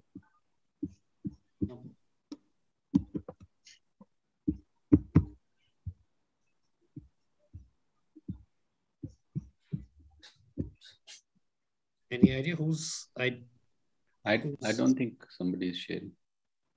Nobody's sharing. All right. Yeah, we got it. Is my screen visible now? Yeah, very, very. But please proceed. So this is a case of a polytrauma in foot and ankle, and talking about two different series of fractures happening together. And I've used the word optimization because sometimes you are in a situation where you have a young male who suffered a polytrauma. So here we see his x-rays. You see the medial clear space widened at ankle and a very small posterior malleolus fracture. You wonder, is this x-ray which he has come with, should you be doing something more or not? So after this, I said, no, this injury can't be happening alone. So we must have a fracture which has an x-ray which has a knee included in that. And that pointed out a mid-shaft fibular fracture. And that's how this kind of an injury qualifies for pronation external rotation stage 4 with a syndesmotic disruption, that is Weber type C. Now that was not the end of it. This patient also had a complex injury in the foot. So he had a fracture of navicular, fracture of the medial cuneiform. He had a Lisfranc injury involving second, third, and fourth metatarsals. He also had fractures of the shaft of the metatarsal. So it seems as if what previous speakers have talked about, everything is been, concised here. Everything is there, which has been talked till now in the. So this is the kind of injury pattern which I can list. So there are 10 different fractures, but 2 or 3 of them component of pronation external rotation injuries, and then independent fractures of the foot, which you have to deal. So first thing was I advised a CT scan, which gives me a more insight into how do I manage these injuries. And what I see is a large posterior malleolus fragment. I also come to know about the orientation of fracture lines of the navicular to plan my reduction and fixation. I also look at the kind of fracture in the medial cuneiform, the kind of displacements of the tarso-metatarsal joints, the kind of comminution happening at the base of second metatarsal. So a CT scan evaluation is a must whenever you are encountering a situation like this. So this patient is put to a strict limb elevation and anti-inflammatory for 7 days. this amount of swelling you expect in this kind of a polytrauma will be tremendous. And soft tissues, they take a priority over the fractures. The soft tissues must be in a situation that it is not a tense swelling, and by moving the foot, you can see the wrinkles happening on the Langen lines. So that's the time when you go in. So you counsel your patient for prolonged recovery and rehabilitation in this type of a polytrauma, and you optimize the patient expectation at the end.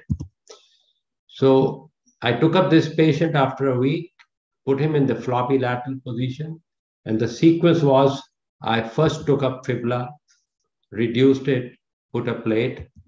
Then I took up the posterior malleolus through the posterior lateral approach, reduced, buttressed plating, and then I did the syndesmotic reduction, and I used 2 syndesmosis screws to restore the medial clear space and tibiofibular overlap that they were restored. And why do I use 2 screws? Because this is a high velocity injury. It has got quite a major ligamentous disruption. Whole of the interosseous ligament also gets torn because the fracture is high up in the mid region of the fibula. So to stabilize these kind of syndesmotic disruption, and that too in a young guy, I always pass 2 syndesmotic screws. Now we come to the foot. And in the foot, we start the sequence from the hind foot and then move towards the midfoot or the forefoot. That's the sequence to be followed. So I fix my navicular with 2 3.5 millimeter Herbert screws, reduce them, and then pass screws over them. And then I reduce the medial cuneiform. But when I'm doing this medial cuneiform reduction, I'm passing these screws right up to the middle cuneiform because there was a disruption of the intercuneiform joint also. So these screws are going to help me achieve 2-in-1, reducing the medial cuneiform as well as reducing the intercuneiform distance. So this was done through a medial approach. All these navicular, medial cuneiform, and first empty, they were exposed through a medial incision. And then when I'm done with that, I open the I put another incision that is a dorsolateral incision over the 3rd metatarsal, and then I provisionally fix the 2nd TMT, the 3rd TMT, the 4th TMT. That's the first thing I do, and then I start putting in sequence my plate on the medial side, and then the home run screw, and then the locking plate which locks 2nd and 3rd TMT joints and makes them more stable. And then I go ahead and fix the diaphyseal fracture with a simple wire, which is going right up to the tip, while the comminuted fracture of the 3rd metatarsal was fixed with a small straight plate. And that's how all these fractures were stabilized on the same sitting.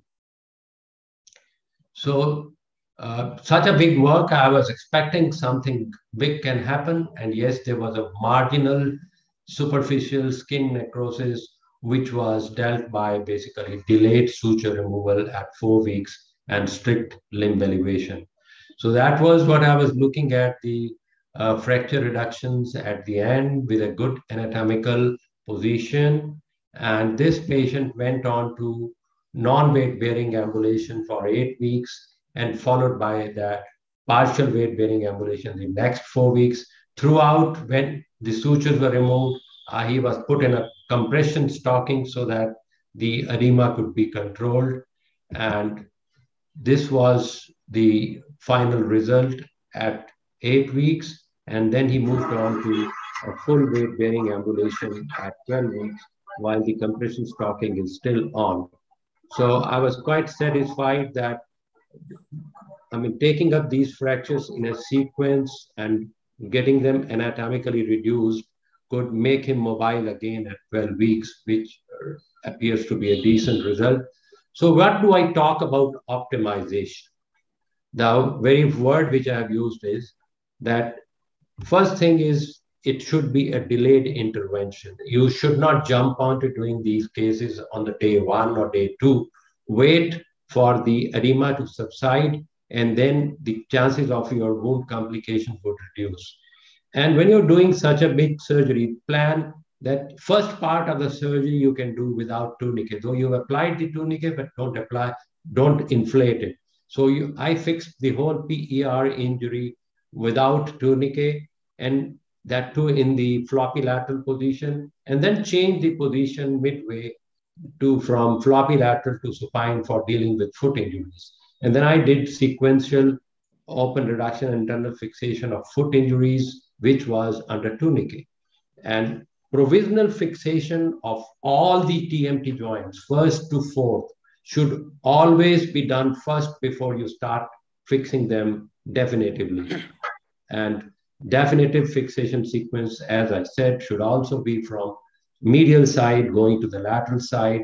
A home run screw for the list frank is a very important thing before doing the definitive fixation. And you can do always, if you know you have to deal so many fractures, try to do the closure after deflating the tourniquet so that you can control your bleeding, you can maintain hemostasis, create a hemostasis, and do a good job.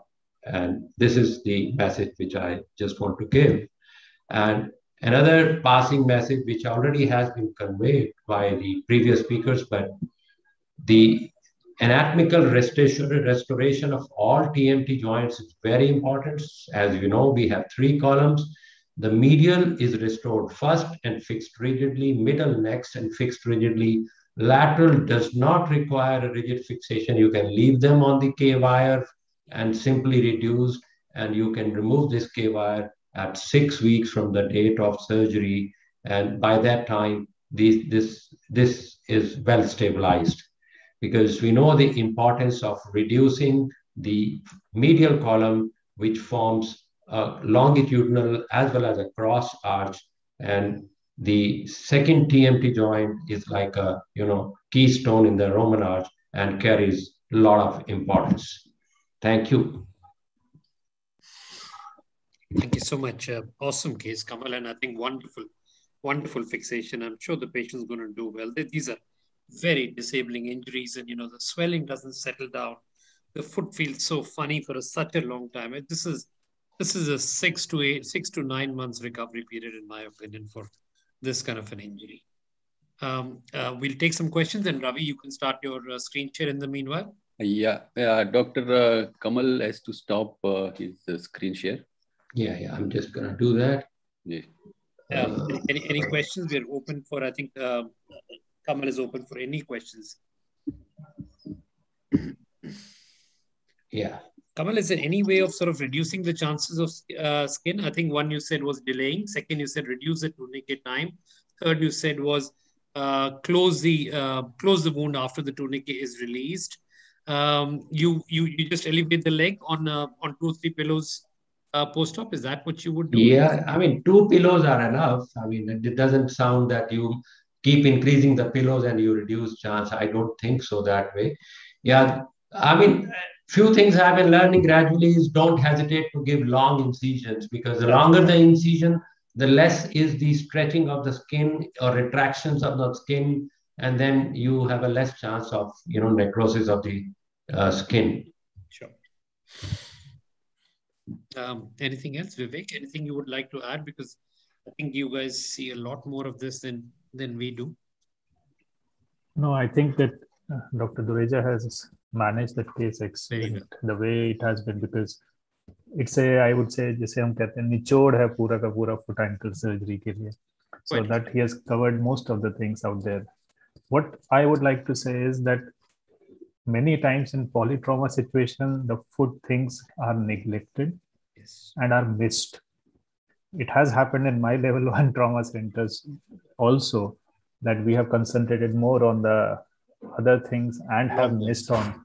And then later on, once the patient has got recovered and has been able to complain of pain, then we are able to find out. So a high degree of suspicion for such missed cases, especially Lisfrank's and the midfoot and the injuries, should always be there in situations which are polytraumatized. So that needs to be sensitized. All the doctors needs to be sensitized, and then follow what Dr. Dureja did. That's what. Wonderful. Ravi, can you start, please? Yeah, thank you, Dr. Gurinder. And after mesmerizing talks, now it is my due to take you through crush injury. Basically, we'll be talking about treatment philosophy and management. Here is the case, 26 years, who presented with such kind of complex foot injury. So I'm going to talk in detail. This is after the debridement of the leg. There was a reverse injury into the reverse flap into the leg. Basically, today's learning objective would be, these are two diverse presentation of a high energy injuries to the foot. Where their integument is intact, it leads to compartment syndrome, and where there is a shear of the soft tissue with complex fractures and the fracture dislocations. So there is a compartment syndrome and there is a crush syndrome. So we'll talk about a few tips and tricks of a compartment release and also a stage reconstruction. One must start broad coverage with the antibiotics, and in case of it is an emergency, you should take up these patients. May require a serial debridement, a skeletal anatomical restoration, external fixator initially, and later on may require definitive fixation to prevent ischemia, infection, and CRPS and amputation in these patients. These are the mechanisms. These are three different types of injury. Type 1 is basically heavy object with a closed integument, and a laceration with type 2 is a laceration with the open fracture. And in a type 3, it is a shear, degloving, avulsion type of a tissue damage because of the tangential force, which I have already shown you the case. We'll come to that in a while. In closed high energy trauma, these are patients who present with the disproportionate pain.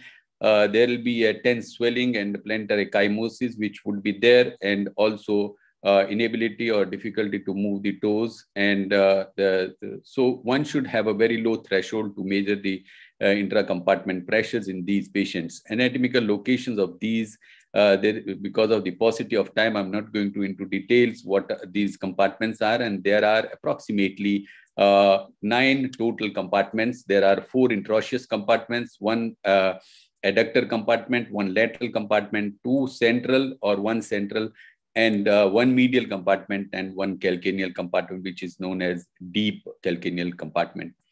So how to take care about them? Basically, normal pressure in these compartments is 8 millimeter of mercury, and if it is more than 10 to 30 of a diastolic pressure, it is an indication for a fasciotomy. These are various incisions which are described. This is how it would show on a clinical basis. There may be a blistering, and also if the pressure is more than 30, it would require a release immediately. The 2 incisions, dorsal and 1 medial incision, which are good enough to release all the 9 compartments. And this is how the medial incision, these are the different types of incisions. 1 incision also described, 2 medial incisions. So when you go to the 2 dorsal incision, that itself can release the deep compartment, and a medial incision is good enough for the release of the calcaneal compartment. So in these cases, one can leave these wounds open for at least 8 to 10 days, and then they can be grafted. Vac dressing may be required in certain cases where skin loss is extensive. If you do not recognize the compartment, there is a risk of a contracture, deformity, sensory changes, weakness, stiffness, paralysis, and atrophy and a chronic pain in these patients. It requires immediate diagnosis and aggressive treatment, and a permanent myoneural damage can be prevented, and a quick aggressive treatment decreases the ischemic contractures and also regional complex pain syndrome in these patients. The other pattern which I was talking to you, which I'm showing you, is open crush injury. These are various motor vehicular accidents or a power saw or a landmine injuries. There may be extensive complex tissue involvement, including the fractures. And sometimes because of the crushing of the forefoot, one may need to do amputation primarily. The consequence of these are basically high energy, high morbidity, and a prompt meticulous care is required. 50% of these patients will have a residual pain, and 25% of these patients have a poor results. As far as the principles are concerned, basically history, examination, mechanism of injury, neurovascular status of these patients to know whether there is a contusion, abrasion, or penetrating type of injury compartment should not be missed. X-ray, advanced imaging is helpful. Degree of a crush injury, early soft tissue coverage, and a fracture stabilization, internal fixation with the K-wires, and external stabilization of the foot in neutral position, and stability of the soft tissue determines when to use the definitive fixation in these patients with plates. Crush syndrome, you have to be careful because myoglobinuria and also a potassium or a phosphorus which gets released lead to hypovolemic shock, hypercalcemia, and also it may end up into acute renal failure. Antibiotics, obviously, first generation cephalosporins are enough for type 1 and 2, but aminoglycosides are added in type 3. They say in a farm injury, you require to add penicillin. Antibiotics should be given as soon as patient reports in emergency within 3 hours. These are the various principles. You have to know the zone of injury to prevent may require a serial debridement, and a soft tissue coverage should be given early. In cases where the bones are exposed, tendons are exposed, primary split skin graft does not work, and serial debridements and rotation of the muscles can be added in these situations.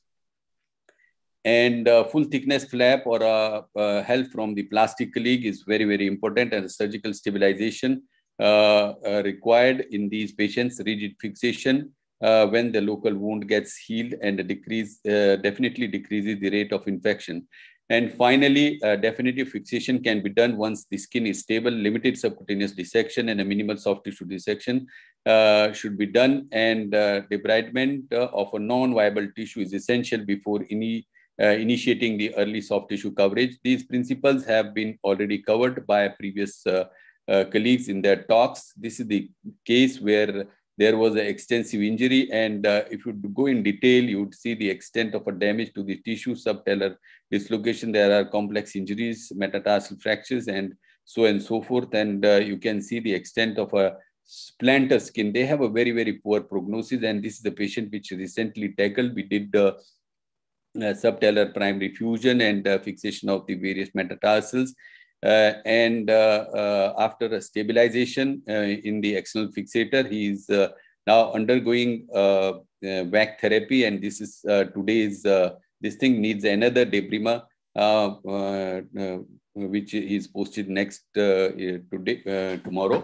This is another case which was the first case which I showed you. This is the kind of picture on the table after a debrima in these patients, and this is the staged reconstruction which was done gradually, and these are various details of a procedure. And you can see on the IITV, these are the various fixations which have performed and eventually stabilized in the external frame, and later on skin was grafted, and this is how it looked after now 6 months down the lane. And these are the results this patient has. He's able to run and do all the activities.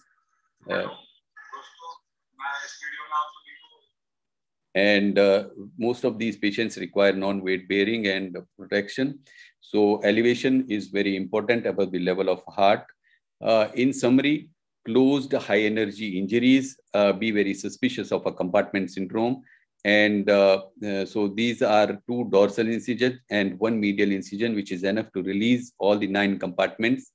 Open complex injuries, basically, there may be systemic complications. You have to be careful to take them up very early. Broad spectrum of antibiotic in emergency, emergency debrima, and also antibiotic anatomical restoration initially with the K-wire and external fixation. Early full thickness coverage must be given to these patients with the help of a plastic colleague, and that decreases the risk of that can help reduce definitive fixation, and also reduces the risk of infection, hospital stay, and overall costs for these patients. Thank you very much for giving me the opportunity. And if you have questions. Awesome, Ravi. I mean, these are so frustrating injuries, so time consuming. It just takes the sweat out of you. I mean, every wire passing the wire, stabilizing it. But I think, I don't know if Roger's still there, but I mean, Roger's a bit of a maverick within the orthopedic circles. And he says, look, I can tell you, he says, compartment syndrome of the foot is an over-exaggerated entity. Again, he's a standalone for that. He says, by the time you make those multiple incisions, by the time you do all the fissurectomy, he says you cannot reconstruct the foot, according to him. Again, I'm just putting a viewpoint. He says, you should just concentrate. He says the worst thing you get with the compartment syndrome of the foot, again, this is a one-man thing, is clawing. That's all that you'll get. He says you can actually correct the clawing with some sort of fusions, vagara and all. But a lot of what we hear about in terms of, all the other complications, doesn't happen in the foot, according to him. I mean, I haven't seen that many compartment syndromes, my personal view. But he says, concentrate on, if you open the whole foot out, you will never close. It will be a problem forever.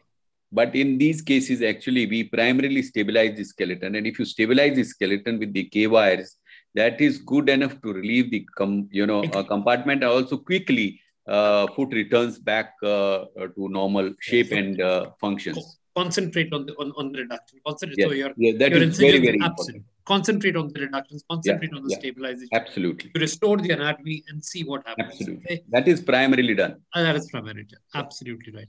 Guys, any questions at all? I mean, that's a very, very, very difficult cases we've seen. So it basically encompasses a lot of the basic principles and all. So if any questions, otherwise we can, in the meanwhile, I think Vivek can start his screen share. Gurinder? Yes. Yeah, it's me, Shekhar. Hi, Shekhar. How are you? Yeah. Before we take on the next talk, can I announce something? Oh, please do. Sorry, Shekhar. So the DOA will be conducting their first offline meeting next week. So you know that last month we were supposed to do our first quarterly meet, but that got postponed because of COVID thing. So next Sunday we'll be doing our first quarterly meet, and that will be at Le Meridian, and it's being organized by Mrinal Sharma and Dr. Anuj Dhingra, and it will be focusing on knee arthroplasties. So I invite all of you and all of those who have logged in, please do register and just attend the meeting. So it's on Sunday, Shekhar, starts off in the early morning and goes the whole day? Yes, it's on Sunday, starts at 10 and will go on till 1 p.m. So it's a half day program. And Shekhar, which is the next lunch? Sorry. Okay. And which is the next meeting that we have on this series?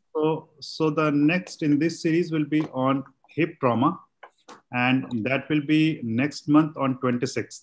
So that again will be on a Saturday. That will be moderated by Samarth, and it will be again Saturday 8 p.m. We've got a very good collection, I think, from the previous executive and from you all. We've got a very good collection of a series of actually meetings, which this thing, I think, but Shekhar, you guys are taking so much of an effort. You must go national in this. You must go into all the national forums and advertise. I know OrthoTV does it, but if we can also do our own thing. Yeah, and the today's talk is also going on very well, and I must congratulate you and all the speakers. So let's continue with this, please. Okay, so I hope I am visible and audible, and I'll start with my talk. And the brief given by Gurinder was skip everything, just concentrate on cases and do the challenges of fracture talus. I think it is. So my learning objectives are, I'll just deal with the various challenges based on the cases regarding timing, regarding the approaches to be used, how do you reduce it, and if there are any methods of fixation by case discussions. First, look at timing.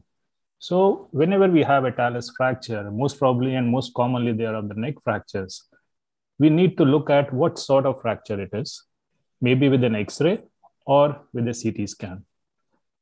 Besides the X-rays and the CT scans and the dislocations which are there, we need to look at the soft tissues, which are so very important in talus fracture. If you see the first CT scan, it looks okay. It is the talus body is inside the joint. If you look at the next CT scan on the right-hand side, you see it is dislocated posteriorly, and that clinical condition on the back side is going to lead to pressure necrosis. And if you leave it, then you are going in for problems. So that's why you need to look at the soft tissues, which are important. So what are the features of injury and treatment which can predict osteonecrosis? Remember, the timing of injury is not predictive of higher AVN rates till the soft tissues are not involved. If the soft tissues are involved or the fracture is displaced or dislocated, then they are going to lead to osteonecrosis. So for a standard, simple talus neck fractures, fixing it in the night is not necessary. You can have all your fracture fixation methods and armamentarium and then fix it, provided it is the soft tissues are normal and you don't have any necrosis which is going to be impending. They are not inherent surgical emergencies. They are urgent surgical emergencies, so as to say. Then we come to the approaches. Now, this is a fracture which is of the posterior part. Where are you going to access it? From the anterior or posterior? Here, you go from the posterolateral approaches, which are so common. If you want to go, you can go from the back, open up, and the FHLs can be retracted. And along with that, you can see the capsule and the talus posterior processes can be fixed through that approach. And that's what we have done in this case. So look at the fracture, look at the CT scan, understand where the fracture is, and accordingly you need to fix. So what do we do for Hawkins type 3 fractures, which includes a dislocation, a fracture of the talus neck with the dislocation of the body, most commonly posteromedially, sometimes very rarely, but posterolaterally as well. In these cases, with the damaged or precarious skin conditions, you need to look and do the fixation urgently, understand the fracture pattern, look at all the visual scans, the lateral sagittal sections, and see what all things you need to understand here. Here you have got comminution, you have got a dislocation, you need to fix it properly. The reduction needs to be achieved and then maintained. And then the challenges of soft tissues. So you have got a lot of challenges which are mixed into this. So remember, whenever you see a Hawkins 3, beware of all these conditions and the things which you need to look for. In these cases, you go by combined approaches, which is both anteromedial and anterolateral, because remember, talus is having a peculiar sort of an anatomy, which is slightly infero-medially directed neck, which you need to recreate. If you recreate it in an excessive way, it is going to lead to varus. If you do not lead it and lead it into straight valgus, it is going to cause problems in the foot mechanics. So here, once you have such a fracture, you require good muscle relaxant intraoperatively. If required, use a distractor. Normally relax the posterior part of muscles, which will help in addressing that fracture, the fragment which has gone posteriorly. Try to maintain and bring back that space in the talus. If you are looking at the talus dislocated bone, that you can do by a distractor or a calcaneal pin. And then only when you are having that bone and the gap there, you can bring back the broken fragment back into its place where the space has to be. Otherwise, the tendoachilles is going to pull the calcaneus up. And even if you're able to reduce, you will not be able to reduce it properly into the joint. Whenever you are reducing a talus dislocation which has gone back, usually a medial malleolus is broken, and that's why that fracture and the body is able to go backwards. But it gets rotated in two different planes. So you need to understand where the articular fragments and the cartilage is, use it as a thick joystick, and then try to reduce it, because it is just not by pushing in that it will get in. you need to rotate it or derotate it in 2 different planes, and then only it comes back. So this is the same fracture which we fixed and we saw the CT scans of. The medial malleolus was broken, which was used as an entry place and helped in assisting the reduction and the derotation of that fragment. That entire space which was empty needs to be brought back. And then you can fix it by screws which are from both anteromedial and the anterolateral areas. And you can get follow-up X-rays with at least good union and some amount of AVN, which looks like, but it is just revascularizing, which I would say. This is his range of motion. You can see both the incisions which are there. And in my hands, most of my, or rather all of my talus fractures will go in with a dual approach to recreate that anteromedial curvature and the anatomy which I need so very well to recreate. Then brings the challenges of comminution. When you have this, we have dealt with dislocation, then comminution.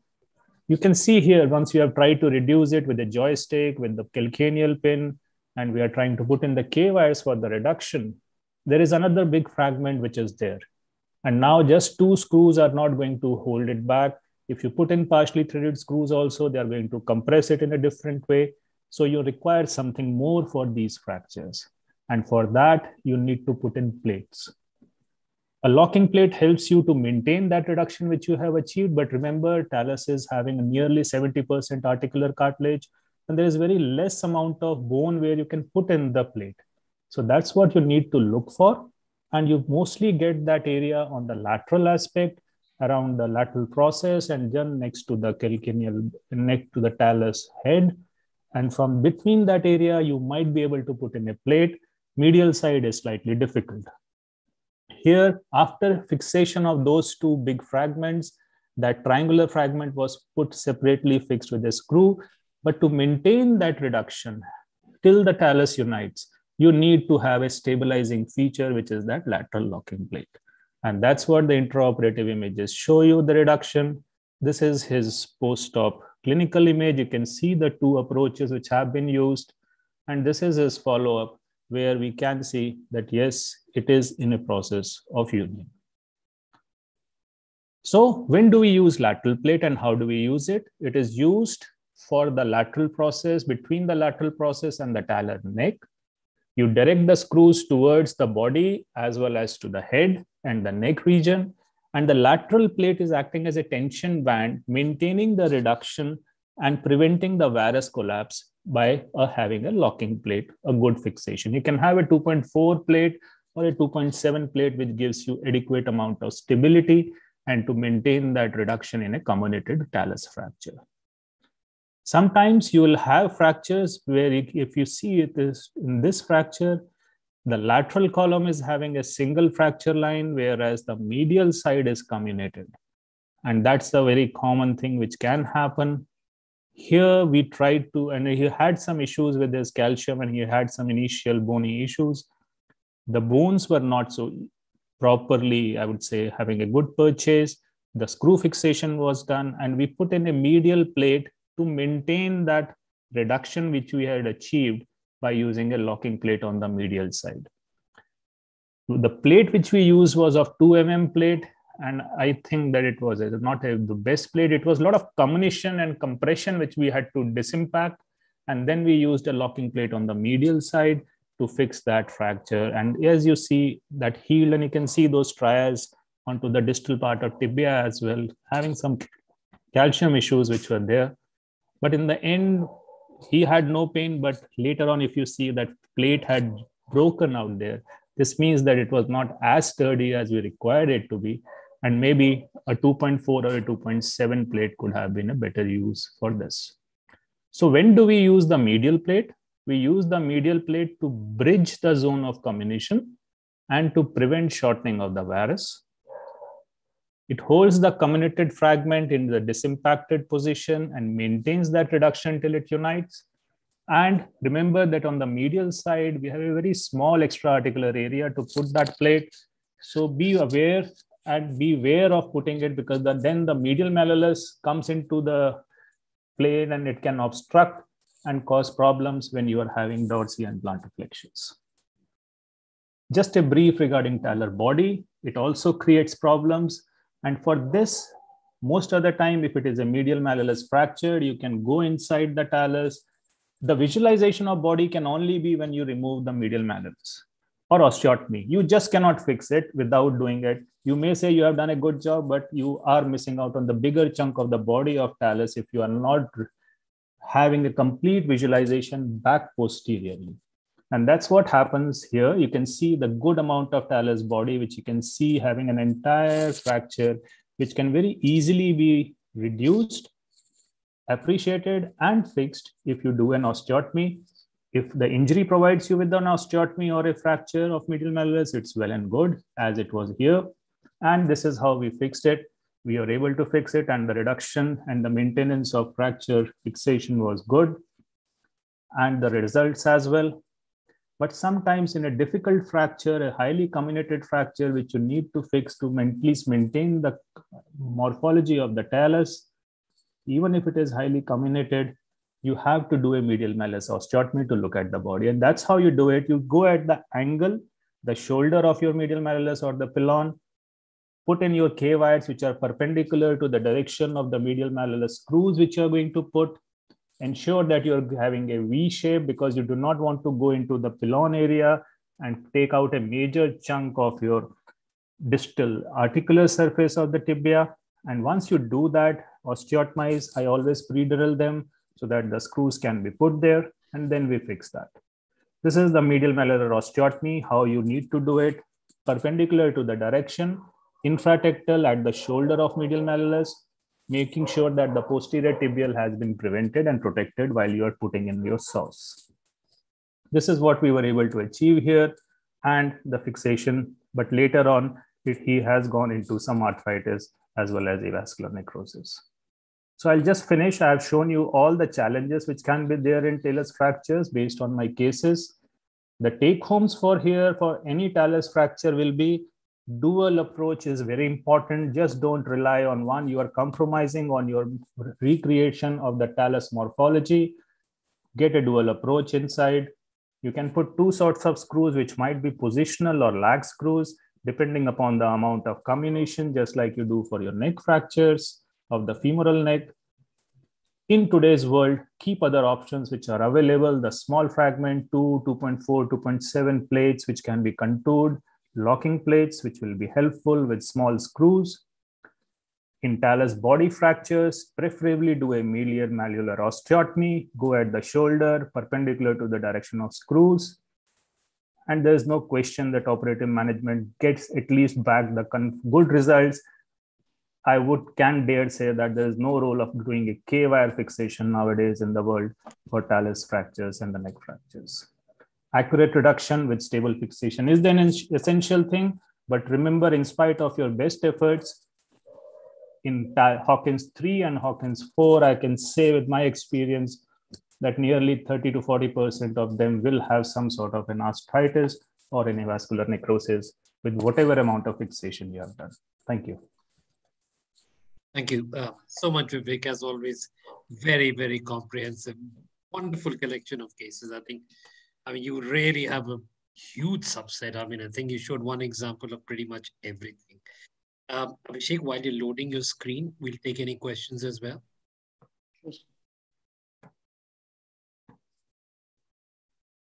I think the drive home points are absolutely clear. I mean, you have to operate, you have to fix, you have to get a rigid fixation, and especially the body ones. I mean, the dual approach for the body and the neck, for the head and the neck fractures.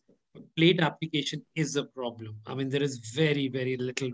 You're really struggling for space out there. I mean, it's not very easy putting a plate in this. You think, it looks like very easy. You go in there and there's very little room. If there are no questions at all, I think I'm going to request Abhishek. Abhishek, my apologies. I delayed you too much. I'm sorry. I should have hastened things up when Prof. Atkins was talking. So I think, fifth metatarsal is such a common thing. And surprisingly, I mean, you see so many people still come in with so many issues. It's just basically because of lack of, clarity in our minds and how we should take this forward, which one requires what to be done. every forum I am on will put up a fifth metatarsal fracture at least once a week to discuss what do I do about this. Sheikh has been, I think all of us know him very, very well. He's been contributing a lot to our foot and ankle practices in Delhi and runs a wonderful clinic as well. I've asked him to talk about this and settle as many controversies as he can based on his huge experience and also some of the literature that he might like to use. Sheikh, my apologies for the delay, but please start. All right, sir. No problem. Good evening, everyone. Thank you very much, DOA, for having me here. And after all the lectures by the stalwarts, this would be my closure stuff. All wells that at least ends. So I start here. Just an introduction, metatarsal fractures, they are very frequently encountered, 5 to 6% injuries in primary care setting. In adults, PKG second to fifth decade, most common is fifth metatarsal fracture, accounting for 68% of all metatarsal fractures. Lawrence and Bottle gave a classification for the base of fifth metatarsal fracture. We are very well aware of this. Just a repetition, zone 1 is tuberosity fracture, which accounts for 93% of fifth metatarsal base. Zone 2 is metaphyseal diaphyseal, which account for 4%, and zone 3 include proximal 1.5 centimeter of diaphysis, which account for 3% of proximal fifth metatarsal fracture. Now, something about zone 1 fracture. So mostly it's basic of the fifth metatarsal fracture. The cases I'll discuss in the end. So 93% of proximal fifth metatarsal fractures, typically avulsion injuries, acute episodes of forefoot supination with plantar flexion result in a sudden pull by plantar fascia and peroneus brevis and thus cause the avulsion. Fracture pattern is usually transverse to slightly oblique, occasionally comminuted, may also disturb the fifth metatarsal cuboid joint. Zone 2 is the metaphyseal diaphyseal fracture, 4%. Results from an acute episode. The exact mechanism is not known, but somehow it's largely because of an adduction force applied to the forefoot with the ankle plantar flexed. And zone 3 fractures are diaphyseal stress fractures, 3% of all the base fifth metatarsal base fractures. They typically result from a fatigue or a stress mechanism. Deely describes stress as spontaneous fracture of normal bone that results from summation of stresses, any of which by itself would be harmless otherwise. Then we have a TORG classification. Sorry, I think I missed on the X-ray, but still I'll go ahead. TORG type 1 fractures are presumed to be acute fractures at the site of pre-existing stress. These are acute stress fractures. Concentration on the lateral cortex that become acutely disabling when they extend across the entire diaphysis. We have TORG 2, which is actually delayed union and are distinguished by having a previous injury or fracture with radiographic features of a widened fracture line and evidence of intramedullary sclerosis. TORG 3 is actually non-union, where the medullary canal is sclerotic and obliterated, and with a history of repetitive trauma and recurrent symptoms. Now, why are we talking so much about base of fifth metatarsal fracture? Because of the non-union. The vascular anatomy is as understood that we have 3 sets of vascular supply: nutrient arteries, metaphyseal arteries, and periosteal arteries. Now, there is a vascular watershed zone in the zone 2 between nutrient and the metaphyseal perforators, contributing to the high non-union rates. So if you see the green color zone, that is where the metaphyseal and nutrient artery don't reach approximately each other, and the avascular zone is created, leading to high chances of high rates of non-union. Now, radiograph, 3 standard radiograph we take: lateral, AP, and 45-degree oblique. Interestingly, acute stress fractures are typically not detected on the standard 3 views of the foot many a times. Therefore, we need to repeat the radiographs at 10 to 14 days, and it is disclosed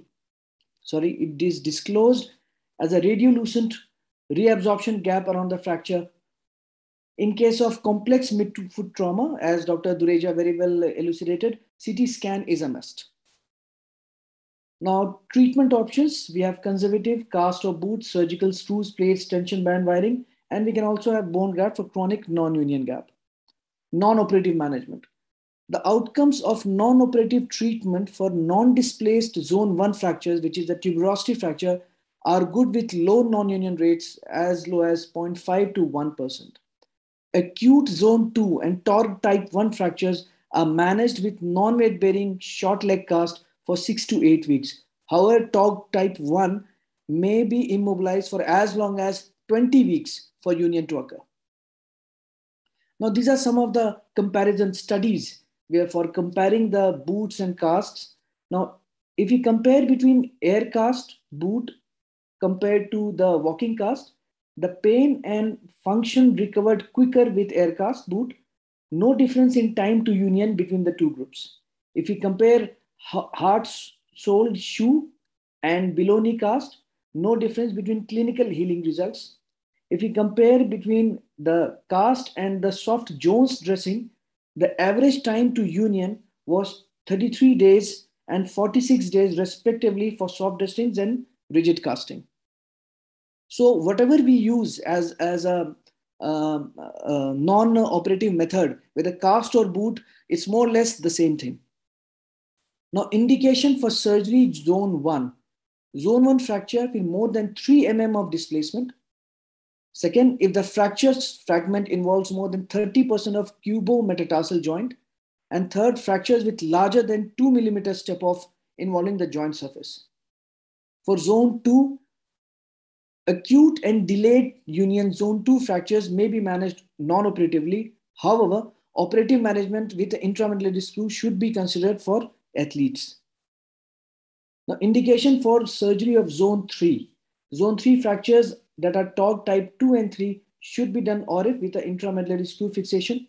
For non-athlete, prolonged immobilization is required and a non-union may still result. Highly active individuals with type 2 diaphyseal stress fractures should be operated. Symptomatic non-unions of zone 2 and zone 3 fractures.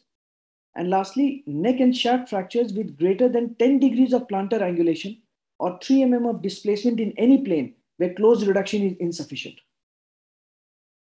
Now, something which needs to be washed out, if your patient has a varus heel, then they must be taken care of. Such patients require correction of the varus to prevent refracture after operative or non-operative treatment. And our conservative options are insole with a lateral hindfoot wedge. And operatively, if the varus is too much, then we might have to do a device osteotomy to correct the alignment. What are our operative options? We have intramedullary screw, corticocancellous bone graft, K-wire pinnings, though it is out now, it's out fashion now, just to mention. Open reduction and internal fixation with plates and tension band wiring.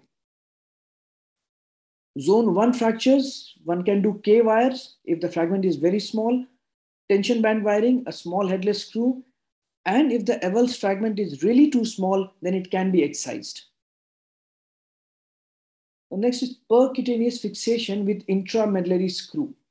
Preferred treatment choice for zone 2 and zone 3 fractures. The advantage is they are minimally invasive and compression can be achieved. Decreased healing time. What are our options for intramedullary devices? Solid 4.5 mm malleolus screw, 4 mm cancellous, 4.5 mm cannulated, and 6.5 cancellous screw. However, currently the most accepted technique for non-unions is open curettage of the non-union site followed by intramedullary screw placement. Now, something about the screw diameter. Actually, the studies have said that the larger the screw diameter, the better the fixation would be. However, we have to take consideration of the anatomy of the fifth metatarsal. The fifth metatarsal has a lateral curvature and a plantar bow, and its shaft morphology is variable, which makes choosing the correct screw challenging. They recommended using the largest diameter screw possible, keeping in mind using a larger diameter medullary screw in a narrow canal can result in diaphyseal fracture. So please watch out. We need to have a large diameter screw, but the bow and the curve of the fifth metatarsal shaft has to be respected. Tension band wiring only for small fragments that are not amenable to screw fixation. Plate is ideal for combination. What about post-op weight bearing? Post-op foot should be mobilized and kept non-weight bearing. The period of non-weight bearing should be around 1 to 2 weeks with progressive weight bearing in a short leg walking cast for 4 to 6 weeks. A functional brace or foot orthosis can be given for athletic or highly strenuous competitive activity person. Following inlay corticocancellous bone grafting, the patient should be immobilized and non-weight bearing for 6 weeks. Now, here are some cases. They are small cases. I'll go fast. He's a young male, zone 3 fracture, TOG type 2, because there is some sclerosis and medullary obliteration. Initially treated with cast, X-ray after 4 months of non-union and pain. This was done, percutaneous screw fixation, and it went on for healing in around 3 months' time. Case 2, this is a simple zone 1 tuberosity fracture.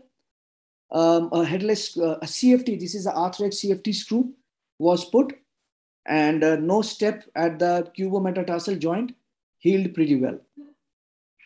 Now the third one is a young male with fresh zone 1 intra-articular fracture, no comminution. However, primary plating was done, but a headless screw could have done a better job. And such a loaded hardware was actually not required. Thank you. Thank you so much. Thank you so much, Abhishek. That is, I think, all that I thought we would all need to know and all that would need to be covered. Shekhar, Atul, any suggestions, any queries, and the rest of the faculty, if there are any questions to put forward or any views? It was an excellent presentations, and all the speakers were really very, very good talks. And Dr. Roger is not here, but when he was talking, everybody thought that he's just telling a story, and everybody wanted him to go on and on. And I thank all the speakers, especially Gurinder. You have been great to have galaxy of these special speakers, especially Dr. Roger for this seminar, and Dr. Vivek and Dr.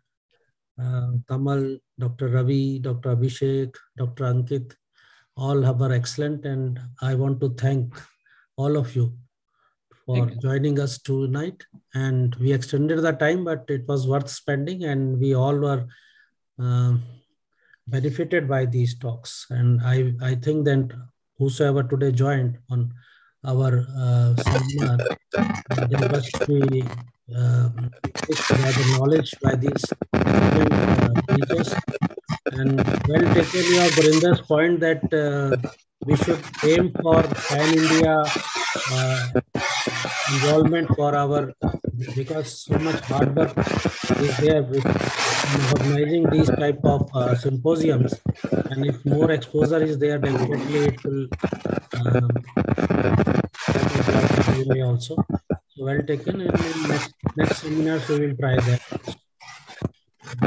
Shekhar, to add something? Again, I will invite you all for this 26th Sunday's knee arthroplasty first quarterly meet of DOA, which will be a physical meet after a very long time. And I expect that all the members who are on symposium today will definitely join us. 10 a.m. we start, and by lunchtime we finish the knee arthroplasty.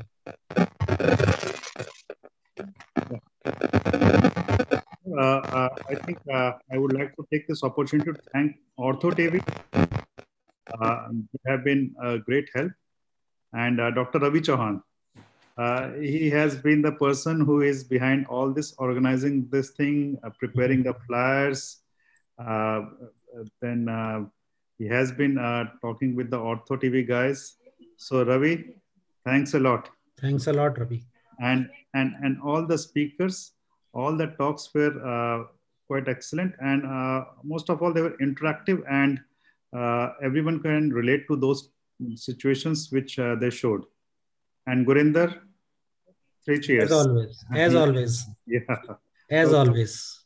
Excellent. Thank you. Thank you so much, Gurinder. Thank you. Thank you so much. Thank you. I think it's time to close now.